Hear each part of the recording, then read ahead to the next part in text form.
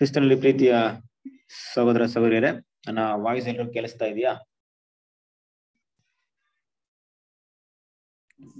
Voice clear ಇದೆಯಾ? Okay. ಕ್ರಿಸ್ತ ಯೇಸುವಿನಲ್ಲಿ ಪ್ರೀತಿಯಾಗಿ ಕರೆಯಲ್ಪಟ್ಟಂತ ಸಹೋದರ ಸಹೋದರಿಯರೇ, ನಿಮ್ಮೆಲ್ಲರಿಗೂ ತಂದೆಯಾದ ದೇವರಿಂದಲೂ ಕರ್ತನಾದ ಯೇಸು ಕ್ರಿಸ್ತನ ಮೂಲಕ ಶಾಂತಿ ಉಂಟಾಗಲಿ. ಈ ಒಂದು ಸಮಯದಲ್ಲಿ ನಿಮ್ಮ ಮಧ್ಯದಲ್ಲಿ ದೇವರ ವಿಷಯಗಳನ್ನ ಮಾತಾಡೋದಕ್ಕೆ ದೇವರು ಒಂದು ಅವಕಾಶವನ್ನು ಕೊಟ್ಟಿದ್ದಾರೆ. ಹಾಗಾಗಿ ದೇವರು ನಮ್ಮ ಜೀವಿತದಲ್ಲಿ ಒಂದು ದಿನವನ್ನು ಕೊಟ್ಟು ಮತ್ತೆ ದೇವರ ವಾಕ್ಯವನ್ನು ಧ್ಯಾನ ಮಾಡೋದಕ್ಕೆ, ಅದರ ಕುರಿತಾಗಿರುವಂತ ವಿಷಯವನ್ನು ನೋಡೋದಕ್ಕೆ ಅವಕಾಶ ಕೊಟ್ಟಿದ್ದಾರೆ. ಇವತ್ತು ಇರುವಂತ ವಿಷಯ ಏನಪ್ಪಾ ಅಂತ ನೋಡ್ಬೇಕಾದ್ರೆ, ನಮ್ಗೆ ಕ್ವಿಜ್ನಲ್ಲಿ ಯಾವ ಟಾಪಿಕ್ ಇದೆ? ಬಂಗಾರ. ಬಂಗಾರ ಅಲ್ವಾ? ಸೊ ಬಂಗಾರ ಅಂತ ಟಾಪಿಕ್ ಇದೆ. ಸೊ ಎಲ್ರು ಓದ್ಕೊಂಡ್ ಬಂದಿದ್ದೀರಾ ಬಂಗಾರ ಟಾಪಿಕ್ ನ? ಸ್ವಲ್ಪ ಓದಿದ್ದೀರಾ? ಸ್ವಲ್ಪ ಓದಿದಿರಾ? ಇನ್ ಸ್ವಲ್ಪ? ಓಕೆ, ಸ್ಕ್ರೀನ್ ಕಾಣಿಸ್ತಾ ಇದೆಯಾ ಎಲ್ರಿಗೂ? ಸ್ಕ್ರೀನ್ ಕಾಣಿಸ್ತಾ ಇದೆಯಾ? ಕಾಣಿಸ್ತಾ ಇದೆ. S brother. ಕ್ರಿಸ್ತನಲ್ಲಿ ಪ್ರೀತಿಯ ಸಹೋದರರೇ, ಇವತ್ತು ಬಂಗಾರ ಅಂತ ಒಂದು ಕ್ವಿಜ್ ಇದೆ. ಈ ಬಂಗಾರ ಅಂತ ನೋಡ್ಬೇಕಾದ್ರೆ ಸತ್ಯವೇದದಲ್ಲಿ ಬಂಗಾರ ಅನ್ನೋದು ತುಂಬಾ ವಿಷಯಗಳನ್ನ ಇವರು ಮಾತಾಡಿದರೆ. ಹಾಗಾಗಿ ಬಂಗಾರ ಅಂದ ತಕ್ಷಣ ನಮ್ಗೆ ಈ ಲೌಕಿಕ ಸಂಬಂಧಪಟ್ಟಂತ ವಿಷಯಗಳನ್ನ ನೋಡೋಕ್ಕಿಂತ ಹೆಚ್ಚಾಗಿ ಅದರಲ್ಲಿ ಆತ್ಮಿಕ ಸಂಬಂಧಪಟ್ಟಂತ ವಿಷಯಗಳು ಕೂಡ ಏನಾಗುತ್ತೆ, ತುಂಬಾ ಇದೆ. ಅದನ್ನ ನಾವು ಗಮನಿಸ್ಬೇಕಾಗುತ್ತೆ. ದೇವ್ರ ಮಕ್ಕಳಿಗೆ ಬಂಗಾರ ಎಂದಾಗ ಅದು ಯಾವ ವಿಷಯವನ್ನ ತೋರಿಸ್ಕೊಡುತ್ತೆ ಅಂತ ನಮ್ಮೆಲ್ರಿಗೂ ಗೊತ್ತೇ ಇದೆ. ಅದು ಕೂಡ ಸತ್ಯವೇದದಲ್ಲಿ ಕೆಲವೊಂದು ವಿಷಯಗಳು, ಅಂದ್ರೆ ಈಗ ಈ ಕ್ವಿಜ್ ಅಲ್ಲಿ ನಾವು ಆಲ್ಮೋಸ್ಟ್ ಎಲ್ಲವನ್ನ ಕವರ್ ಮಾಡಕ್ಕಾಗಲ್ಲ. ಕ್ವಿಜ್ ಅನ್ನ ಏನಕ್ಕಪ್ಪ ಮಾಡೋದು, ಬಂಗಾರ ಅಂತ ಟಾಪಿಕ್ ಕೊಟ್ಟಾಗ ನೀವೇನ್ ಮಾಡ್ತೀರಾ, ಬಂಗಾರವನ್ನ ಇಲ್ಲೆಲ್ಲ ಬರುತ್ತೆ ಅಂತ ವಿಷಯವನ್ನ ಸ್ಟಡಿ ಮಾಡಿರ್ತೀರ ಅಲ್ವಾ? ಆಗ ತುಂಬಾ ವಿಷಯ ನಿಮ್ಗೂ ತಿಳ್ಕೊಳಕ್ ಏನಾಗುತ್ತದೋ ಅನುಕೂಲವಾಗುತ್ತೆ. ಅದೇ ರೀತಿಯಾಗಿ ಅದ್ರಲ್ಲಿರುವಂತ ಕೆಲವೊಂದು ವಿಷಯಗಳು ಕೂಡ ನೀವು ಸ್ಟಡಿ ಮಾಡೋದಕ್ಕೆ ನಿಮ್ಗೆ ಏನಾಗುತ್ತೆ, ದೇವರ ಸತ್ಯ ವಿಷಯಗಳು ಧ್ಯಾನ ಮಾಡೋದಕ್ಕೆ ಅವಕಾಶವಾಗುತ್ತೆ. ಆ ಉದ್ದೇಶಕ್ಕೋಸ್ಕರ ಕೊಡೋದು. ಅದರಿಂದ ನೀವೇನಾದ್ರೂ ಒಂದು ಟಾಪಿಕ್ ಕೊಟ್ಟಾಗ ಟಾಪಿಕ್ ಬಗ್ಗೆ ಏನ್ ಮಾಡಿ, ಟೈಪ್ ಮಾಡಿ ಅದನ್ನ ಸರ್ಚ್ ಮಾಡಿ ಹುಡುಕೋದ್ರಿಂದ ನೀವು ಕೂಡ ಸತ್ಯದಲ್ಲಿ ಬೆಳೆಯೋದಕ್ಕೆ ಇನ್ನೂ ಜಾಸ್ತಿ ಹೆಚ್ಚು ಅವಕಾಶಗಳಿದೆ ಅಂತ ಹೇಳ್ಬೋದು. ಸೊ ಇವತ್ತಿನ ಒಂದು ಪಾಠದಲ್ಲಿ ನಾವು ಓಡೋಣ. ಅಂದ್ರೆ ಇವತ್ತಿನ ಒಂದು ಕ್ವಿಜ್ ಅಲ್ಲಿ ಪ್ರಶ್ನೆಯನ್ನ ನಾವು ಶುರು ಮಾಡೋಣ. ಸೊ ಮೊದಲನೆಯ ಪ್ರಶ್ನೆ ಏನಪ್ಪಾ ಅಂತ ನೋಡಿದ್ರೆ, ಬಂಗಾರಕ್ಕಿಂತಲೂ ಅಪರಂಜಿಗಿಂತಲೂ ಅಪೇಕ್ಷಿಸತಕ್ಕವುಗಳು ಜೇನಿಗಿಂತಲೂ ಶೋಧಿಸಿದ ಜೇನು ತುಪ್ಪಕ್ಕಿಂತಲೂ ಸಿಹಿಯಾಗಿವೆ ಅನ್ನುವಂಥದ್ದು ಯಾವುದು? ದೇವರ ವಾಕ್ಯ. ದೇವರ ವಾಕ್ಯ ಬ್ರದರ್. ಕರೆಕ್ಟಾ? ಯಾರು ಹೇಳ್ತಾರೆ ಈ ಮಾತನ್ನ?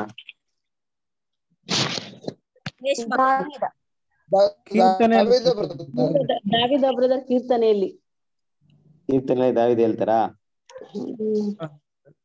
ದೇವರ ವಾಕ್ಯ ಅಂತ ಹೇಳ್ಬಿಟ್ರಿ, ಬೇರೆ ಏನೋ ಹೇಳ್ತೀರಾ ತಿಳ್ಕೊಂಡಿದ್ದೆ.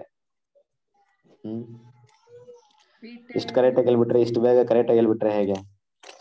Okay, good. ವಾಕ್ಯವನ್ನು ಹೋದನ ಕೀರ್ತನೆ 19ನೇ ಕೀರ್ತನೆ 9ನೇ ವಾಕ್ಯ.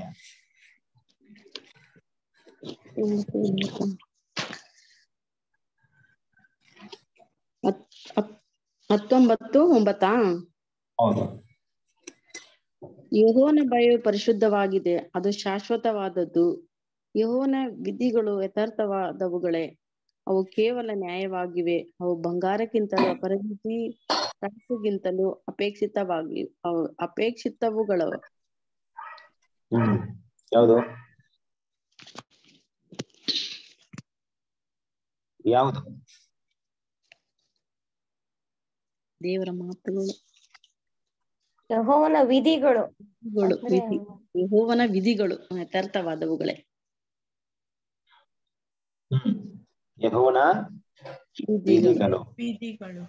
ವಿಧಿಗಳು ಅಂದ್ರೆ ವಿಧಿ ಅಂದ್ರೇನು? ನೀತಿ ನ್ಯಾಯವುಳ್ಳ ಮಾತುಗಳು ಅಲ್ವಾ? ಯೆಹೋವನ ನ್ಯಾಯ ಧರ್ಮಶಾಸ್ತ್ರ ಇರ್ಬೋದು, ಕೊಟ್ಟಂತ ನೀತಿ ನ್ಯಾಯಗಳಿರ್ಬೋದು ಅಲ್ವಾ? ಅದನ್ನ ಕೊಟ್ಟಂತ ಆಜ್ಞೆಗಳಿಂದ ಬಂಗಾರಕ್ಕಿಂತಲೂ ಅಪರಂಜಿಗಿಂತಲೂ ಅಪೇಕ್ಷಿಸತಕ್ಕವುಗಳು ಅಲ್ವಾ? ಅನ್ನೋದ ರೀತಿಯಲ್ಲಿ ದಾವೀದರು ಏನ್ ಮಾಡಿದ್ರೆ ಇಲ್ಲಿ ಹೇಳ್ತಾರೆ. ಓಕೆ, ಸೊ ನೆಕ್ಸ್ಟ್ ಕ್ವಶನ್, ಆದಿಕಾಂಡದಲ್ಲಿ ಬರುವ ಯಾವ ದೇಶದ ಬಂಗಾರವು ಶ್ರೇಷ್ಠವಾದದ್ದು? ಓಫೀರ್. ಎಷ್ಟನೇ ಹೇಳಿ? ನಂಬರ್ 2 ಫಸ್ಟ್ ನಂಬರ್ 3 ಹಾಕಿದ್ದೀನಿ. Okay, second question. ಆದಿಕಾಂಡದಲ್ಲಿ ಬರುವ ಯಾವ ದೇಶದ ಬಂಗಾರವು ಶ್ರೇಷ್ಠವಾದದ್ದು? ಪಿಶೋನ್. ಹವಿಲ್ ದೇಶ ಬ್ರದರ್, ಹವಿಲ್ ದೇಶ. ಅದು ಪಿಶೋನ್ ನದಿ, ಹವಿಲ್ ದೇಶ. ಹೌದಾ? ಪಿಶೋನ್ ಅಲ್ವಾ? ಓಪೀರ್ ಅಂತ ಯಾರು ಹೇಳಿದ್ರು? ಅದನ್ನು ನಾನು ಸುವರ್ಣ ಶೆಟ್ಟಿ ಹೇಳಿದ್ವಿ.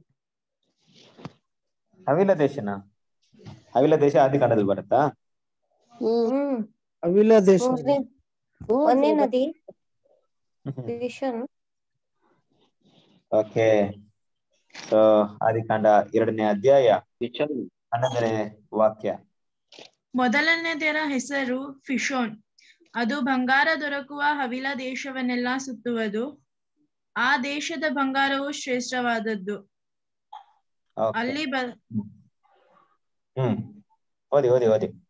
ಅಲ್ಲಿ ಬದಲೋಕ, ಧೂಪವು, ಗೋಮೇಧಿಕ ರತ್ನವು ಸಿಕ್ಕುತ್ತವೆ. Okay, good. ಅಂದ್ರೆ ಎಲ್ಲಾ ಫಿಶ್ ನೆನ್ಪಿಟ್ಟಿದ್ರ, ಹವಿಲ ನೆನ್ಪಿಟ್ಟಿರಲ್ಲ ಅಂತ ಅನ್ಕೊಂಡಿದ್ದೆ. Very good. ಹವಿಲ ದೇಶ ಅನ್ನೋದು ಸರಿಯಾದ ಉತ್ತರ. Okay, question number 3. ಸಂಪೂರ್ಣ ಬಂಗಾರದಿಂದ ಮಾಡಲಾದ ಪರಿಶುದ್ಧ ಸ್ಥಳದ ವಸ್ತು ಯಾವುದು? ಮಂಜೂಷ ಪೆಟ್ಟಿಗೆ. ಮಂಜೂಷ ಪೆಟ್ಟಿ ಬ್ರದರ್. ಮಂಜೂಷ ಪೆಟ್ಟಿಗೆ. ಓಕೆ, ಬೇರೆ ಯಾರಾದ್ರು? ಬ್ರದರ್ ಮತ್ತೊಂದು ಅಂದ್ರೆ ಇದು ಕೆರೂಬಿ. ದೀಪ ಇದೆಲ್ಲ, ದೀಪಸ್ತಂಭ. ದೀಪಸ್ತಂಭ ಉರಿತದಲ್ಲ. ಕರೆಕ್ಟ್ ಆಗಿ ಹೇಳ್ಬೇಕು. ಮಂಜೂಷ ಪೆಟ್ಟಿಗೆನಾ, ಕೃಪಾಸನನ, ದೀಪಸ್ತಂಭ? ದೀಪಸ್ತಂಭನೂ ಕೂಡ ಬ್ರದರ್. ಮಂಜೂಷ ಪೆಟ್ಟಿಗೆ. ಮಂಜೂಷ ಪೆಟ್ಟಿಗೆನೇ ಬರುತ್ತಾ? ಪೆಟ್ಟಿಗೆ ಬ್ರದರ್.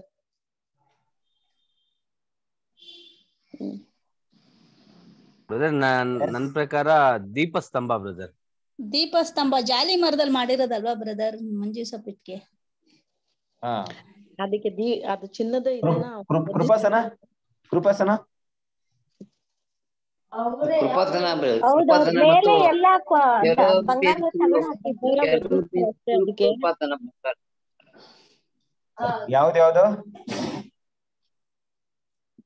ಕೃಪಾಸನ ಮತ್ತು ಇದು ಕೆರೋಬಿನ್ಸ್ಗಳು. ಚಿನ್ನದ ಕೆರೂಬಿಗಳನ್ನು ಬಂಗಾರದ ಮಾಡಿದ್ರು. ಅಲ್ಲ, ಕೃಪಾಸನದಲ್ಲೇ ಕೆರೂಬಿ ಇದೆ ಬಿಡ್ರಿ. ಕೃಪಾಸನ ಅಂದ್ರೆ ಬರುತ್ತೆ. ಕೃಪಾಸನ ಮತ್ತೆ ಬರುತ್ತೆ. ಕೃಪಾಸನ ಪೆಟ್ಟಿಗೆಯಿಂದ ಮಾಡಿ ವುಡ್ಡಲ್ ಮಾಡಿ ಹೊರಗಡೆ ಮಾತ್ರ ಗೋಲ್ಡ್ ಶೀಟ್ ಹೊಡೆದಿದ್ದಾರೆ. ನಾನು ಕೇಳಿದಂತ ಪ್ರಶ್ನೆ ಸರಿಯಾಗಿ ಇನ್ನೊಂದ್ಸರಿ ಅರ್ಥ ಮಾಡ್ಕೊಳ್ಳಿ. ಸಂಪೂರ್ಣ ಬಂಗಾರದಿಂದ ಮಾಡಲಾದ ಪರಿಶುದ್ಧ ಸ್ಥಳದ ವಸ್ತು ಯಾವುದು? ಬ್ರದರ್ ಅದೇ ದೀಪಸ್ತಂಭ. ದೀಪಸ್ತಂಭ ಐತಿ ಬ್ರದರ್, ಅಲ್ಲಿರೋದೇ ದೀಪಸ್ತಂಭ ಬ್ರದರ್.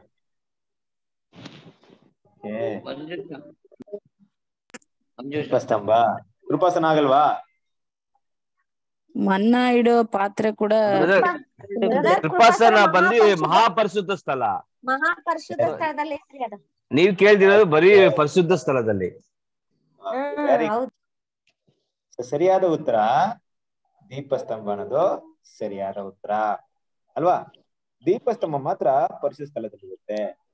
ಕೃಪಾಸನ ಬರುತ್ತೆ, ಅದು ಬಂಗಾರದ ಮಾಡಿದ್ದಾರೆ. ಬಟ್ ಆದ್ರೆ ಏನಾಗುತ್ತೆ, ಅಲ್ಲಿ ಪಾತ್ರೆ ಇರ್ಬೋದು, ಮತ್ತೆ ಮಣ್ಣ ಇಟ್ಟಿದಂತ ಪಾತ್ರೆ ಇರ್ಬೋದು, ಇದೆಲ್ಲ ಕೂಡ ಏನಾಗುತ್ತೆ ಬರುತ್ತೆ. ಆದ್ರೆ ಅದು ಮಹಾಪರಿಶುದ್ಧ ಸ್ಥಳದ್ದು ಅಲ್ವಾ? So good.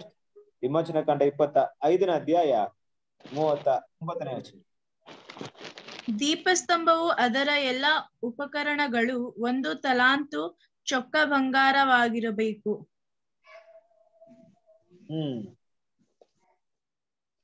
ಅಲ್ವಾ? ಅಂದ್ರೆ ಏನಪ್ಪಾ ಅಂದ್ರೆ ದೀಪಸ್ತಂಭ ಏನಾಗಿತ್ತು? ಸಂಪೂರ್ಣ ಬಂಗಾರದಿಂದ ಮಾಡಲ್ಪಟ್ಟಿತ್ತು ಅಲ್ವಾ? ಅದ್ರಲ್ಲಿ ಯಾವ್ದು ಈ ಒಂದು ವುಡ್ ಹಾಕಿ ಮೇಲೆ ಲೇಪನ ಮಾಡೋದಾಗ್ಲಿ ಏನು ಮಾಡಿಲ್ಲ. ಸಂಪೂರ್ಣವಾಗಿ ಬಂಗಾರದಿಂದ ಮಾಡಲ್ಪಟ್ಟಂತ ಪರಿಶುದ್ಧ ಸ್ಥಳದ ವಸ್ತು ಯಾವ್ದಂದ್ರೆ ಅದು ದೀಪಸ್ತಂಭ. ಗುಡ್. ನೆಕ್ಸ್ಟ್, ಅವರು ದೇವರನ್ನು ಮಾಡಿಕೊಂಡ ಮರದ ವಿಗ್ರಹಗಳನ್ನು ನೀವು ಬೆಂಕಿಯಿಂದ ಸುಟ್ಟು ಬಿಡಬೇಕು. ಆ ವಿಗ್ರಹ ಮೇಲಿರುವ ಬೆಳ್ಳಿ ಬಂಗಾರವನ್ನು ನೀವು ಆಶಿಸಬಾರದು. ಅದನ್ನು ತೆಗೆದುಕೊಂಡರೆ ಅದು ನಿಮಗೆ ಉರುಳಾಗುವುದು. ಅದು ನಿಮ್ಮ ದೇವರಾದ ಯೆಹೋವನಿಗೆ ಹೇಯವಾದದ್ದು. ಈ ಮಾತನ್ನ ಯಾರು ಯಾರಿಗೆ ಹೇಳ್ತಾರೆ? ಮತ್ತೆ ಇಲ್ಲಿ ಅವರು ಅಂತ ಬಂದದ್ದು ಯಾರು? ದೇವರು ಮೋಸೆಗೆ ಹೇಳಿರೋದು. ಅವರು ಅಂದ್ರೆ ಇಸ್ರಾಯೇಲ್ ಅವರು. ಅವರು ದೇವರೆಂದು ಮಾಡಿಕೊಂಡ ಮರದ ವಿಗ್ರಹಗಳನ್ನು ಅವರು ಅಂತ ಬರ್ತಿದ್ಯಲ್ಲ, ಅವರು ಯಾರು? ಇಲ್ಲಿ ಬಂದಂತ ಮಾತನ್ನ ಮೊದಲು ಯಾರು ಯಾರಿಗೆ ಹೇಳ್ತಾರೆ? ದೇವರು ಮೋಸೆಗೆ ಹೇಳ್ತಾರೆ, ಅದು ಜನರಿಗೆ ಅವರು ಹೇಳ್ತಾರೆ, ಇಸ್ರಾಯೇಲ್ ಅವರು. ಇಸ್ರಾಯೇಲ್ಗೆ ಹೇಳ್ತಾರೆ, ಇಸ್ರಾಯೇಲ್ ಜನರಿಗೆ. ಮೋಸೆಯು ಇಸ್ರಾಯೇಲಿಗೆ ಹೇಳಿದ್ದು.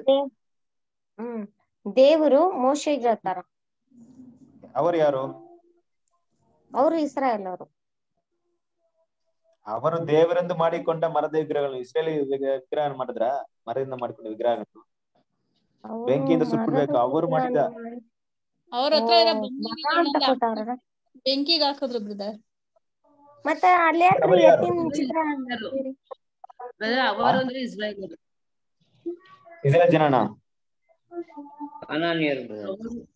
ಅವರು ಅಂದ್ರೆ ಇಸ್ರಾಯೇಲರು. ಹಾ, ಇಸ್ರೇಲ್ ಮಾಡಿದ್ದನ್ನ ಸುಟ್ಬಿಡ್ಬೇಕಂತ ದೇವ್ರು ಇಸ್ರೇಲ್ ಜನರಿಗೆ ಹೇಳ್ತಾರ? ಇಲ್ಲ ಇಲ್ಲ, ಅನ್ಯ ಜನರು. ಇದು ಇಲ್ಲಿ ಯಾಕ್ರಿ ಬಸವನ ಮೂರ್ತಿ ಇದನ್ನ ನೋಡಿ ನಾವು ಕನ್ಫ್ಯೂಸ್ ಆದೆ. ಅಂದ್ರೆ ಅನ್ಯ ಜನರು. ದೇವರನ್ನ ಮಾಡ್ಕೊಂಡ್ರು. ಇಲ್ಲೇ ಇಸ್ರಾಯೇಲ್ ಜನರಿಗೆ ನೀವು ಆಶಿಸ್ಬಾರ್ದಂತ ದೇವ್ರು ಇಸ್ರಾಯೇಲ್ ಜನರಿಗೆ ಹೇಳ್ತಾರ. ಸರಿ ಇದೆ ಉತ್ತರ. ನೋಡೋಣ. ಉಪದೇಶ ಕಾಂಡ 7ನೇ ಅಧ್ಯಾಯ 25ನೇ ವಚನ.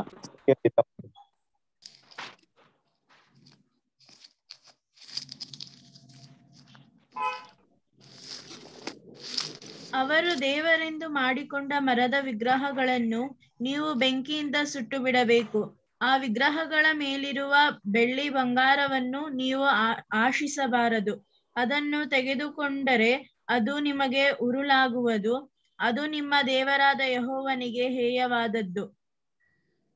ಕಂಟಿನ್ಯೂ ಮಾಡ್ಲಾ ಬ್ರದರ್? ಯಾರು ಅವರು? ಯಾರು ಬ್ರದರ್? ಇಸ್ರಾಯೇಲ್ ಜನರು ಬ್ರದರ್. ಮತ್ತೆ ಇಸ್ರಾಯೇಲ್ ಜನ ಅಂತೀರಾ? ಅವರು ಅಂದ್ರೆ ಇಸ್ರಾಯೇಲ್ ಜನಗಳು. ಅವರು ಅಂದ್ರೆ ಅನ್ಯ ಜನ ಬ್ರದರ್. ಅವರು ಹೊಸದಾಗಿ ಆ ದೇಶಕ್ಕೆ ಬಂದಿರ್ತಾರಲ್ಲ. ಅನ್ಯ ಜನ ಅಂದ್ರೆ ಪರ್ಟಿಕ್ಯುಲರ್ ಆಗಿ ಯಾರು? ಆಗ್ಲೇ ಉತ್ತರ ಹೇಳಿದ್ರಿ ನೀವು. ಸರಿ ಸರಿ, ನಿಮ್ಮ ಕನ್ನಡ ಬೈಬಲ್ ಅಲ್ಲಿ 7ನೇ ಅಧ್ಯಾಯ 1ನೇ ವಾಕ್ಯದಲ್ಲಿ ಮೇಲ್ ನೋಡಿ ಏನು?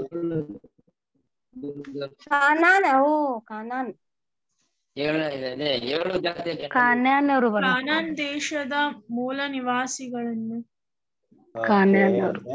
ಅವರು ಅಂದ್ರೆ ಕಾನಾನ್ಯರು ಅಲ್ವಾ?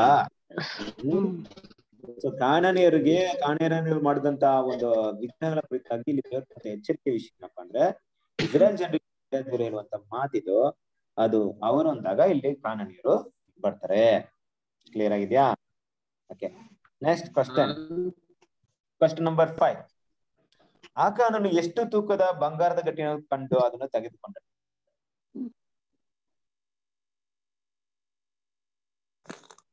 ಆಕಾನನು ಎಷ್ಟು ತೂಕದ ಬಂಗಾರದ ಗಟ್ಟಿಯನ್ನು ಕಂಡು ಅದನ್ನು ತೆಗೆದುಕೊಂಡನು?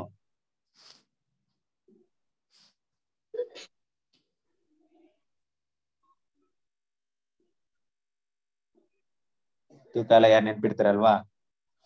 ನೆನಪಿಟ್ಟಿಲ್ಲ ಬಿಡ್ರಿ ಬ್ರದರ್. ಏನು ತಗೊಂಡ ಅಂತ ಕೇಳಿದ್ರೆ ಬಂಗಾರ ಅಂತ ಹೇಳ್ಬೋದು. ಯಾರು ತಗೊಂಡ ಅಂತ ಹೇಳಿದ್ರೆ ಆಕಾನ ಅಂತ ಹೇಳ್ಬೋದು. ಇಲ್ಲಿ ತೂಕ ಕೇಳಿದ್ರೆ ಹೆಂಗ್ ಹೇಳೋದು? ಇಲ್ಲ, ಅದು ಓದಿದ್ದು ಮರ್ತೋಗಿದ್ದು ಬ್ರದರ್. ಮರ್ತೋಗಿರುತ್ತೆ. ನಮ್ಗೆ ಅಷ್ಟೆಲ್ಲ ಎಲ್ಲಿ ಜ್ಞಾಪಕ ಇರುತ್ತೆ? ನಾವೆಲ್ಲ ಮ್ಯಾಥ್ಸ್ ಅಲ್ಲಿ ತುಂಬಾ ವೀಕ್. ಅದು ನಂಬರ್ ಎಲ್ಲ ಬಂದ್ರೆ ತೂಕ ಎಲ್ಲ ಬಂದ್ರೆ ಮೈಂಡ್ ಅಲ್ಲಿ ಇರುತ್ತೆ ಅಲ್ವಾ? ಓಕೆ, ಯೋಶುವನು 7ನೇ ಅಧ್ಯಾಯ 20 ಮತ್ತು 21 ವಾಕ್ಯವನ್ನು ಓದಿ. ಯಹೂದ ಕುಲದವನು, ಜರಹನ ಗೋತ್ರದವನು, ಜಬ್ದಿಯ ಕುಟುಂಬದವನು, ಕರ್ಮಿಯ ಮಗನು ಆದ ಆಕಾನನು ಯೆಹೋವನಿಗೆ ಮೀಸಲಾಗಿದ್ದ ವಸ್ತುಗಳಲ್ಲಿ ಕೆಲವನ್ನು ಕದ್ದುಕೊಂಡದ್ದರಿಂದ ಇಸ್ರಾಯೇಲರೆಲ್ಲರೂ ದ್ರೋಹಿಗಳಾದರು. ಯೆಹೋವನ ಕೋಪ ಅವರ ಮೇಲೆ ಉರಿಯುತ್ತಿತ್ತು. ಯೇಷುವ 27ನೇ ಅಧ್ಯಾಯ 20ನೇ ವಾಕ್ಯ ಓದ್ಬಿಡ್ರಿ.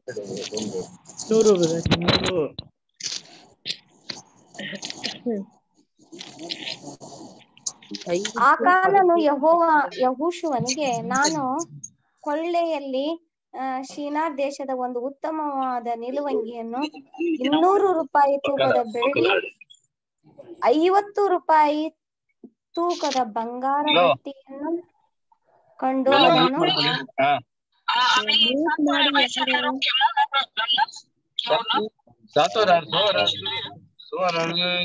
ಬ್ರದರ್ ಏನೋ ಬರ್ತತಿ, ಏನೋ ಶಬ್ದ ಆಕತಿ. ಎಲ್ಲ ಮ್ಯೂಟ್ ಮಾಡ್ಕೊಳ್ಳಿ ದಯವಿಟ್ಟು. ಬ್ರದರ್ ಮ್ಯೂಟ್ ಮಾಡ್ಕೊಳ್ಳಿ.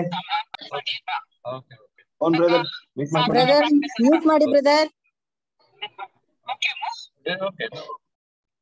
ಮೋಹನ್ ಬ್ರದರ್ ಮ್ಯೂಟ್ ಮಾಡಿ ಪ್ಲೀಸ್. ಓಕೆ, ಡಿಸ್ಟರ್ಬ್ ಆಗ್ತಿದೆ ಬ್ರದರ್, ದಯವಿಟ್ಟು ಎಲ್ಲ ಮ್ಯೂಟ್ ಮಾಡ್ಕೊಳ್ಳಿ. ಓಕೆ, ಸೊ ಎಷ್ಟು ನೋಡಿದ್ರಿ ಇಲ್ಲಿ? ಎಷ್ಟು ತೂಕದ? 50 ರೂಪಾಯಿ. 50 ರೂಪಾಯಿ. 50 ರೂಪಾಯಿ ಏನ್ ಬ್ರದರ್ 50 ರೂಪಾಯಿ ತೂಕ ಅಂತ ಕೇಳಕ್ ಹೋಗ್ಬಾರ್ರೆ, ಬೈಬಲ್ ಇರೋದಿಗೆ ಅದ್ ಬೇರೆ ವಿಷಯ. ಸೊ 50 ರೂಪಾಯಿ ತೂಕದ ಬಂಗಾರದ ಗಟ್ಟಿಯನ್ನು. Okay, next question number 6. ಅರಸನಾದ ದಾವೀದನು ಒಡನಿಗೆ ನಿನ್ನದನ್ನು ಕ್ರಯವಿಲ್ಲದೆ ತೆಗೆದುಕೊಂಡು ಯೆಹೋವನಿಗೆ ಯಜ್ಞವಾಗಿ ಅರ್ಪಿಸಲೊಲ್ಲೆನು ಎಂದು ಹೇಳಿ ಎಷ್ಟು ತೊಲೆ ಬಂಗಾರವನ್ನು ಕೊಟ್ಟು ಆ ಒಂದು ಹೊಲವನ್ನು ತೆಗೆದುಕೊಂಡು. ಸೊ ಈಗ ಈ ಸಂಭವ ಗೊತ್ತಿದೆಯಲ್ವಾ ನಿಮ್ಗೆ? ದಾವೀದ ಕಾಣೇಶ್ವರಿ ಮರಿ ಮಾಡಿದಾಗ ದೇವ್ರ ಕೋಪ ಬಂದೇನ್ ಮಾಡ್ತಾರೆ, ಒಬ್ಬ ದೂತನ ಕಳಿಸಿ ಅಲ್ಲಿ ಇಸ್ರೇಲ್ ಜನ ಸಂಹಾರ ಮಾಡ್ಬೇಕಾದ್ರೆ ಆ ದೂತ ಒರ್ನಾನ ಕೊಳದಲ್ಲಿ ನಿಂತಿರ್ಬೇಕಾದ್ರೆ ಆ ಒಂದು ಅಲ್ಲಿ ಬಲಿ ಸಲ್ಲಿಸೋದಿಕ್ಕೆ ದಾವೀದನ ಹೋಗಿ ಏನ್ ಮಾಡ್ತಾನೆ, ಒರ್ನನ ಹತ್ರ ಒಂದು ಸ್ಥಳವನ್ನ ಕೇಳ್ತಾನೆ. ಪ್ರಭುಗೆ ಅಂದ್ರೆ ಅರಸನಿಗೆ ಅದನ್ನ ಉಚಿತವಾಗಿ ಕೊಡಕ್ಕೆ ಒರ್ನನ ಸಿದ್ಧವಾಗಿರ್ಬೇಕಾದ್ರೆ ದಾವೀದನ್ ತಗೊಳಲ್ಲ, ಬದಲಾಗಿ ಅದಕ್ಕೆ ಏನ್ ಮಾಡ್ತಾನೆ, ಕ್ರಯವನ್ನ ಕೊಡ್ತೀನಿ, ಇಷ್ಟು ಹಣ ಇಷ್ಟು ಬಂಗಾರವನ್ನ ಕೊಡ್ತೀನಿ. ಎಷ್ಟು ಬಂಗಾರ?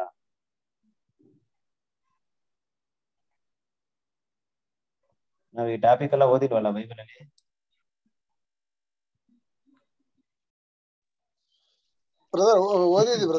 ಓದಿದ್ವಿ ಅಂದ್ರೆ 600 ತೊಲೆ ಬಂಗಾರ ಕೊಡ್ತಿರ್ಬೇಕು ಇದು. 600 ತೊಲೆನಾ? ಹೌದು ಬ್ರದರ್. ಅಷ್ಟೇ ಹೇಳಿ ಬ್ರದರ್. ಕರೆಕ್ಟ್ ಕರೆಕ್ಟ್ ಆಗಿ ಹೇಳ್ತೀರಿ ನೀವು. ಅದು correct brother. Okay, good, very good. ಒಂದು ಪೂರ್ವ ಕಾಲ ವೃತ್ತಾಂತ 21ನೇ ಅಧ್ಯಾಯ 24ನೇ ವಚನ 25ನೇ ವಚನ ನೋಡಿ, ಕರೆಕ್ಟ್ ಆಗಿ ಬರುತ್ತೆ.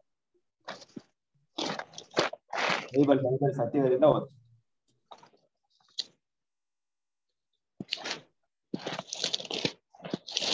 ಒಂದು ಪೂರ್ವಕಾಲ ವೃತ್ತಾಂತ 21ನೇ ಅಧ್ಯಾಯ 25ನೇ ವಾಕ್ಯ.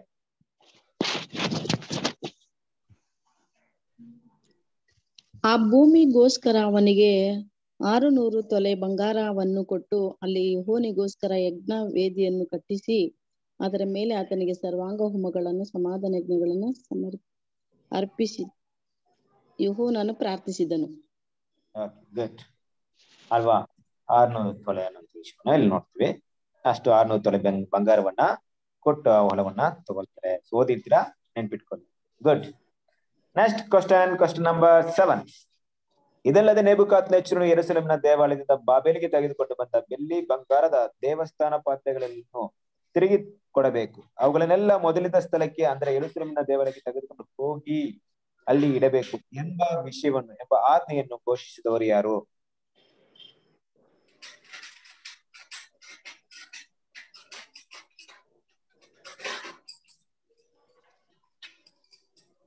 ಅಂದ್ರೆ ಇದೊಂದು ಘೋಷಣೆ, ಇದೊಂದು ರಾಜ ಬರೆದಂತ ಪತ್ರ ಇರ್ಬೋದು, ಒಂದು ಓಲೆ ಇರ್ಬೋದು. ಕ್ಲೂ ಕೊಟ್ಬಿಟ್ಟಿದ್ದೀನಿ ನಾನು ನಿಮ್ಗೆ. ಯಾರು?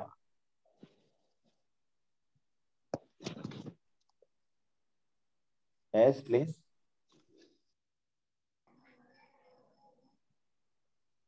ಬ್ರದರ್, ಬಾಣಪಾತ್ರಕಾರನ ಅವ್ರ ಹೆಸರು ಬರ್ತಾ ಇಲ್ಲ ಬಾಯಲ್ಲಿ. ಸೊ ಅವ್ರು ರಾಜ ಇರುವಾಗ ನೆಹೆಮಿಯಾ ಅವರು ರಾಜ ಯಾರು? ಬಾಯಲ್ಲಿ ಬರ್ತಾ ಇಲ್ಲ. ಅರ್ಥಶಾಸ್ತ್ರ ರಾಜ. ಅರ್ಥಶಾಸ್ತ್ರ ರಾಜ ಅವರೇ ಹೇಳಿರ್ಬೋದು. ಅರ್ಥಶಾಸ್ತ್ರ ರಾಜ ಏನಂತಾರೆ? ಈ ಒಂದು ಆಜ್ಞೆನ ಕೊಡ್ತಾರೆ, ಕರೆಕ್ಟ್ ಅಲ್ವಾ? ಯಾರಿಗೆ? ನೆಹೆಮಿಯಾ ಕೊಡ್ತಾರಾ? ಅಲ್ಲ, ಅಲ್ಲಿ ಇಸ್ರಾಯೇಲ್ ಜನರು ಇದು ಸಾರಿ ಅಲ್ಲಿ ರಾಜಕೀಯದಲ್ಲಿರುವ ಇಸ್ರಾಯೇಲ್ ಅಲ್ಲಿ ಅವ್ರದ್ದು ತಾನೇ ರೂಲ್ ಇದ್ದಿದ್ದು. ಅವರು ಹೇಳೋದು, ಇವರು ಆಜ್ಞೆ ಕೊಡೋದು, ಪತ್ರಿಕೆ ಲೆಟರ್ ಓಕೆ, ಬೇರೆ ಏನಾದ್ರು ಉತ್ತರ ಇದೆಯಾ? ಸರಿಯಾದ ಉತ್ತರ ಲಾಕ್ ಮಾಡೋಣ ಉತ್ತರವನ್ನ. ಬೇರೆ ಯಾರಾದ್ರೂ ಉತ್ತರ ಹೇಳ್ತೀರಾ?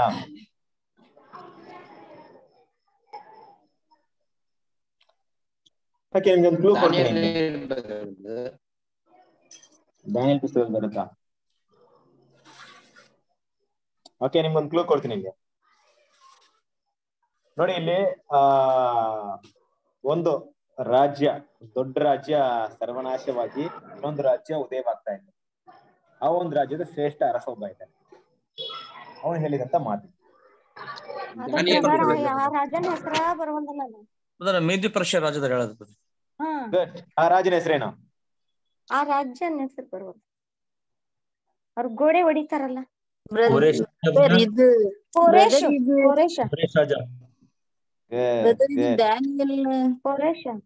ಹೌದು, ಕರೆಕ್ಟ್. ಕೋರೆಸ್ ರಾಜ ಅನ್ನೋದು ತಪ್ಪಾದ ಉತ್ತರ ಅಲ್ಲ, ಸರಿಯಾದ ಉತ್ತರ. Very good. ಓಕೆ, ವಾಕ್ಯವನ್ನು ಓದಿ. ಎಜ್ರನು 6ನೇ ಅಧ್ಯಾಯ 1ನೇ ವಾಕ್ಯದಿಂದ ಓದಿ.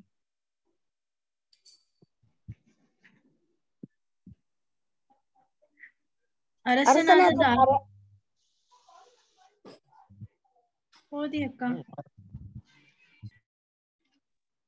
ಅರಸನಾದ ದಾರ್ಯಾವೆಷನ ಆಜ್ಞಾನುಸಾರವಾಗಿ ಗ್ರಂಥ ಸಂಗ್ರಹವಾಗಿದ್ದ ಬಾಬೇಲಿನ ಭಂಡಾರದಲ್ಲಿ ಹುಡುಕಿ ನೋಡಿದಾಗ ಮೇದ್ಯ ಸಂಸ್ಥಾನದಲ್ಲಿರುವ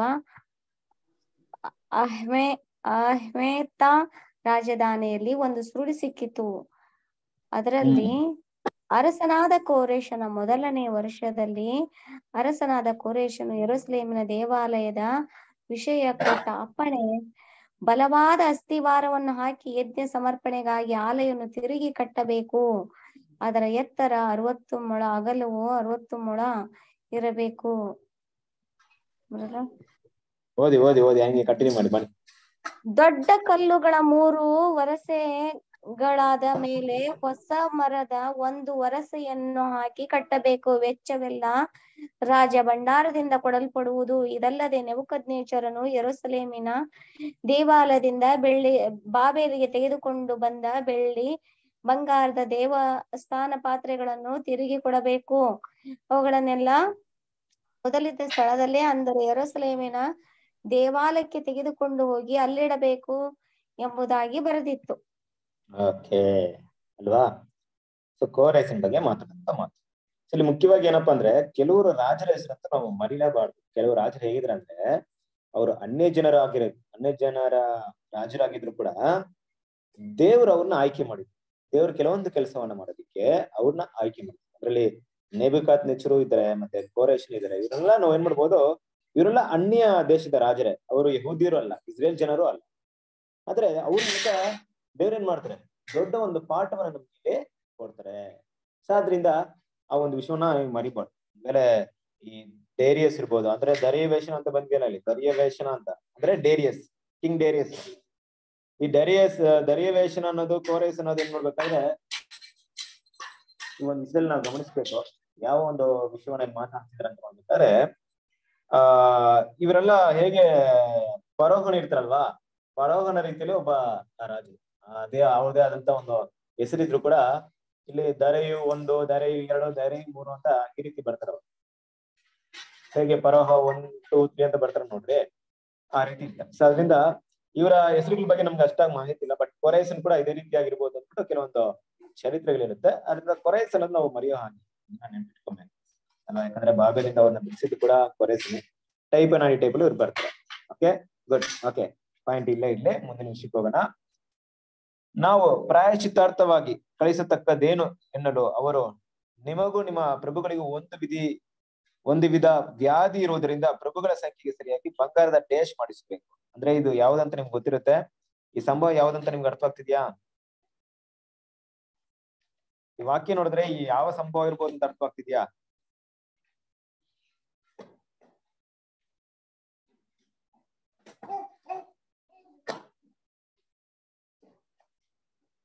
ಈ ವಾಕ್ಯವನ್ನು ನೋಡಿದಾಗ, ಈ ಒಂದು ವಿಷಯವನ್ನು ನೋಡಿದಾಗ ಇದು ಯಾವ ಸಂಭವ ಇರ್ಬೋದು, ಎಲ್ಲಿ ನಡೆದಂತ ಘಟನೆ ಇರ್ಬೋದು, ಏನಾದ್ರು ಫ್ಲಾಶ್ ಆಗ್ತಿದ್ಯಾ?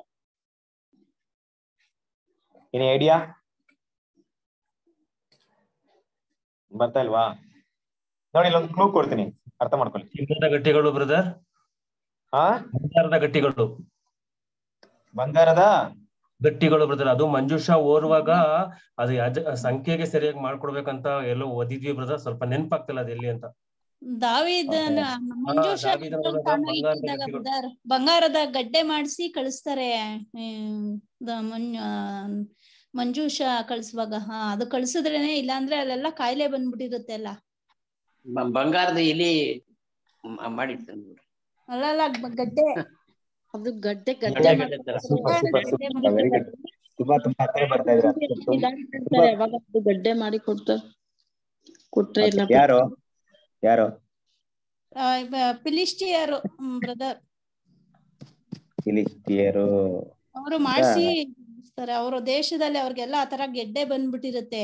ಅದಕ್ಕೆ ಅವರು ಈ ಮಂಜೂಷ ತಾಂಬಂದಿರೋದಕ್ಕೆ ಹಿಂಗಾಗೈತೆ ಅಂತ ಹೇಳಿ ಅಲ್ಲಿ ಹೇಳ್ತಾರೆ. ಅದೇ ತರ ಮಾಡಿಸಿ ಅವರು ದೇಶಕ್ಕೆ ಕಳ್ಸ್ಬಿಡ್ಬೇಕು ಅಂತ ಮಾತಾಡ್ತಾರೆ. ಓಕೆ, ಕರೆಕ್ಟ್ ಆಗಿ ಹೇಳಿದ್ರು. ಫಿಲಿಸ್ಟಿಯರ್ ಅಂತ ಒಂದು ವಿಷಯ ಬಂದಿದೆ. ಓಕೆ, ಈಗ ಫಿಲಿಸ್ಟಿಯರ್ ಹತ್ರ ಏನಕ್ಕೆ ಹೋಯ್ತು ದೇವದರ್ಶನ ಗುಡಾರ? ಅವರು ಯುದ್ಧದಲ್ಲಿ ಗೆಲ್ಬೇಕಂತ ಹೋಯ್ತಾರ. ಯಾರು ಹೋಗಿದ್ದು? ಇಸ್ರೇಲ್ ಮೇಲೆ ಯುದ್ಧ ಮಾಡಿ ತಗೊಂಡೋಗಿರ್ತಾರ. ಕರೆಕ್ಟ್ ಪಾಯಿಂಟ್ ಬಂತು. ಈ ಸಂಭವ ಎಲ್ಲಿ ಬರುತ್ತೆ ನೆನಪಿದ್ಯಾ? ಯಾವ ಒಂದು ಪುಸ್ತಕದಲ್ಲಿ ಬರುತ್ತೆ ಬ್ರದರ್? ಸಾಮುವೇಲನ ಯುದ್ಧದಲ್ಲಿ ಅದು ಮಿಸ್ ಆಗಿರುತ್ತೆ ಬ್ರದರ್. ಒಂದು ಅರಸರ ಇಲ್ಲ ಎರಡು ಅರಸರಲ್ಲಿ ಬರುತ್ತೆ ಬ್ರದರ್. ಒಂದು ಸಾಮ್ಯದಲ್ಲಿ ಬರುತ್ತೆ. ಸರಿ, ಇಲ್ಲಿ ಒಂದು ಸಾಮ್ಯದಲ್ಲಿ ಬರುತ್ತೆ. ಓಕೆನಾ? ಸರಿ, ಇವಾಗ ಪ್ರಶ್ನೆ ಏನಪ್ಪಾ ಅಂದ್ರೆ, ನಾನು ಇನ್ನ ಪ್ರಶ್ನೆ ಸ್ಟಾರ್ಟ್ ಮಾಡಿಲ್ಲ, ಪ್ರಶ್ನೆ ಕೇಳ್ತೀನಿ. ಇಲ್ಲಿ ಬಂಗಾರದ ಆಗ್ಲೇ ನೀವ್ ಹೇಳ್ಬಿಟ್ಟಿದ್ರ, ಎಷ್ಟು ಏನಂತ ಹೇಳಿದ್ರ? ಏನ್ ಮಾಡ್ತಾರೆ ಬಂಗಾರದ? ಬಂಗಾರದ ಗಟ್ಟಿಗಳು ಬ್ರದರ್, ಬಂಗಾರದ ಗಟ್ಟಿನಾ? ಓಕೆ, ಗಡ್ಡೆ ಅಂದ್ರು. ಆಮೇಲೆ ಬೇರೆ ಯಾರೋ ಹೇಳಿದ ಉತ್ತರ, ಸರಿಯಾದ ಉತ್ತರ ಅದೇ ಇಲಿ ಅಂದ್ರೆ ಯಾರೋ. ಅಲ್ಲಿ ಬಂಗಾರದ ಗಡ್ಡೆ ಅಂತಾನೆ ಇರೋದು ಬ್ರದರ್. ಬಂಗಾರ ಗಡ್ಡೆ ಅಂತಾನೆ ಇದೆಯಾ? ಸರಿ, ನೋಡೋಣ ಏನಿದೆ ಅಂದ್ಬಿಟ್ಟು.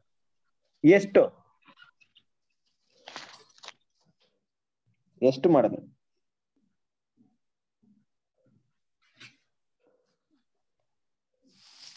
ಬಂಗಾರ ಗಡ್ಡಿನೋ ಇಲಿನೋ ಎಷ್ಟು ಮಾಡಿದ್ರು?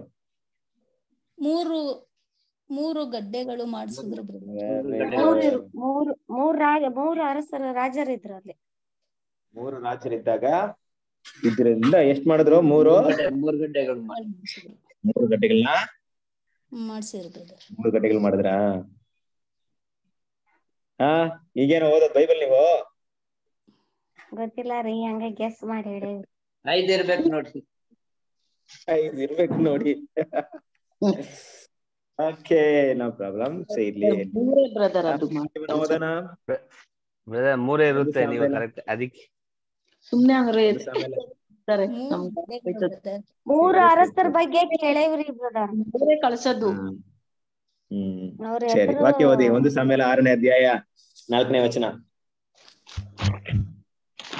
ಜನರು ನಾವು ಪ್ರಾಯಶ್ಚಿತ್ತಾರ್ಥವಾಗಿ ಕಳುಹಿಸತಕ್ಕದ್ದೇನು ಎನ್ನಲು ಅವರು ನಿಮಗೂ ನಿಮ್ಮ ಪ್ರಭುಗಳಿಗೂ ಒಂದೇ ವಿಧವ್ಯಾಧಿ ಇರುವುದರಿಂದ ಪ್ರಭುಗಳ ಸಂಖ್ಯೆಗೆ ಸರಿಯಾಗಿ ಬಂಗಾರದ 5 ಗಡ್ಡೆಗಳನ್ನು ಇಲಿಗಳನ್ನು ಮಾಡಿಸಬೇಕು. ಅಲ್ವಾ? 5 ಗಡ್ಡೆಗಳನ್ನು ಇಲಿಗಳನ್ನು ಮಾಡಿಸ್ಬೇಕು. ಸೂತ್ರ ಏನಪ್ಪಾ ಅಂದ್ರೆ 5 ಗಡ್ಡೆಗಳನ್ನು ಇಲಿಗಳನ್ನು ಅಂತ ಬರ್ತಾ ಇದೆ. ಯಾಕಂದ್ರೆ ಅಲ್ಲಿ 5 ಪ್ರಭುಗಳಿರ್ತಾರೆ, ಫಿಲಿಸ್ಟಿಯರ್ ಪ್ರಭು. ಅದಕ್ಕೆ ಸಂಖ್ಯೆಗೆ ಸರಿಯಾಗಿ ಏನ್ ಮಾಡ್ತಾರೆ? 5 ಗಡ್ಡೆಗಳನ್ನ ಇಲಿಗಳನ್ನ ಮಾಡ್ತಾರೆ. Okay, next question number 9. ಆತನಾದರೂ ನನ್ನ ದಾರಿಯನ್ನು ಬಲ್ಲನು, ಆತನು ನನ್ನನ್ನು ಶೋಧಿಸಿ ನೋಡಿದರೆ ಚೊಕ್ಕ ಬಂಗಾರವಾಗಿ ಕಾಣಿಸುವೆನು. ಈ ಮಾತನ್ನ ಯಾರು ಹೇಳ್ತಾರೆ?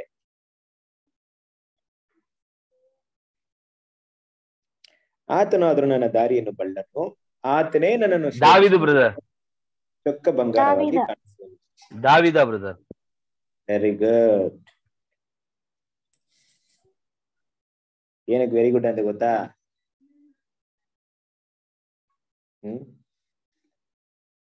ಆನ್ಸರ್ ಕರೆಕ್ಟ್ ಇಲ್ಲ.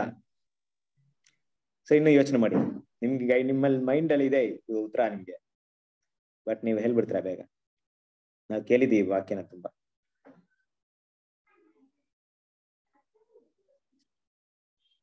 ಯಾರಿರ್ಬೋದು? ಬ್ರದರ್ ಯೋಬ ಇರ್ಬೋದು ಅಂತ ಅನ್ಕೊಂಡಿದೀನಿ ಬ್ರದರ್. ಯೋಬ ಇರ್ಬೋದು ಅನ್ಕೊಂಡಿದೀರಾ? ಎಸ್ ಬ್ರದರ್, ಸ್ವಲ್ಪ ಯೋಬನೇ ಯೋಬನೇ ಅನ್ಕೊಂಡಿದೀನಿ ಬ್ರದರ್.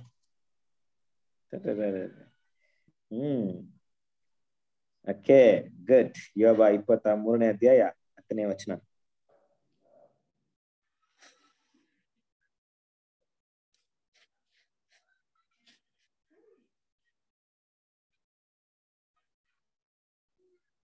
ಓದಿ ಫಸ್ಟ್ ಆಗಿ.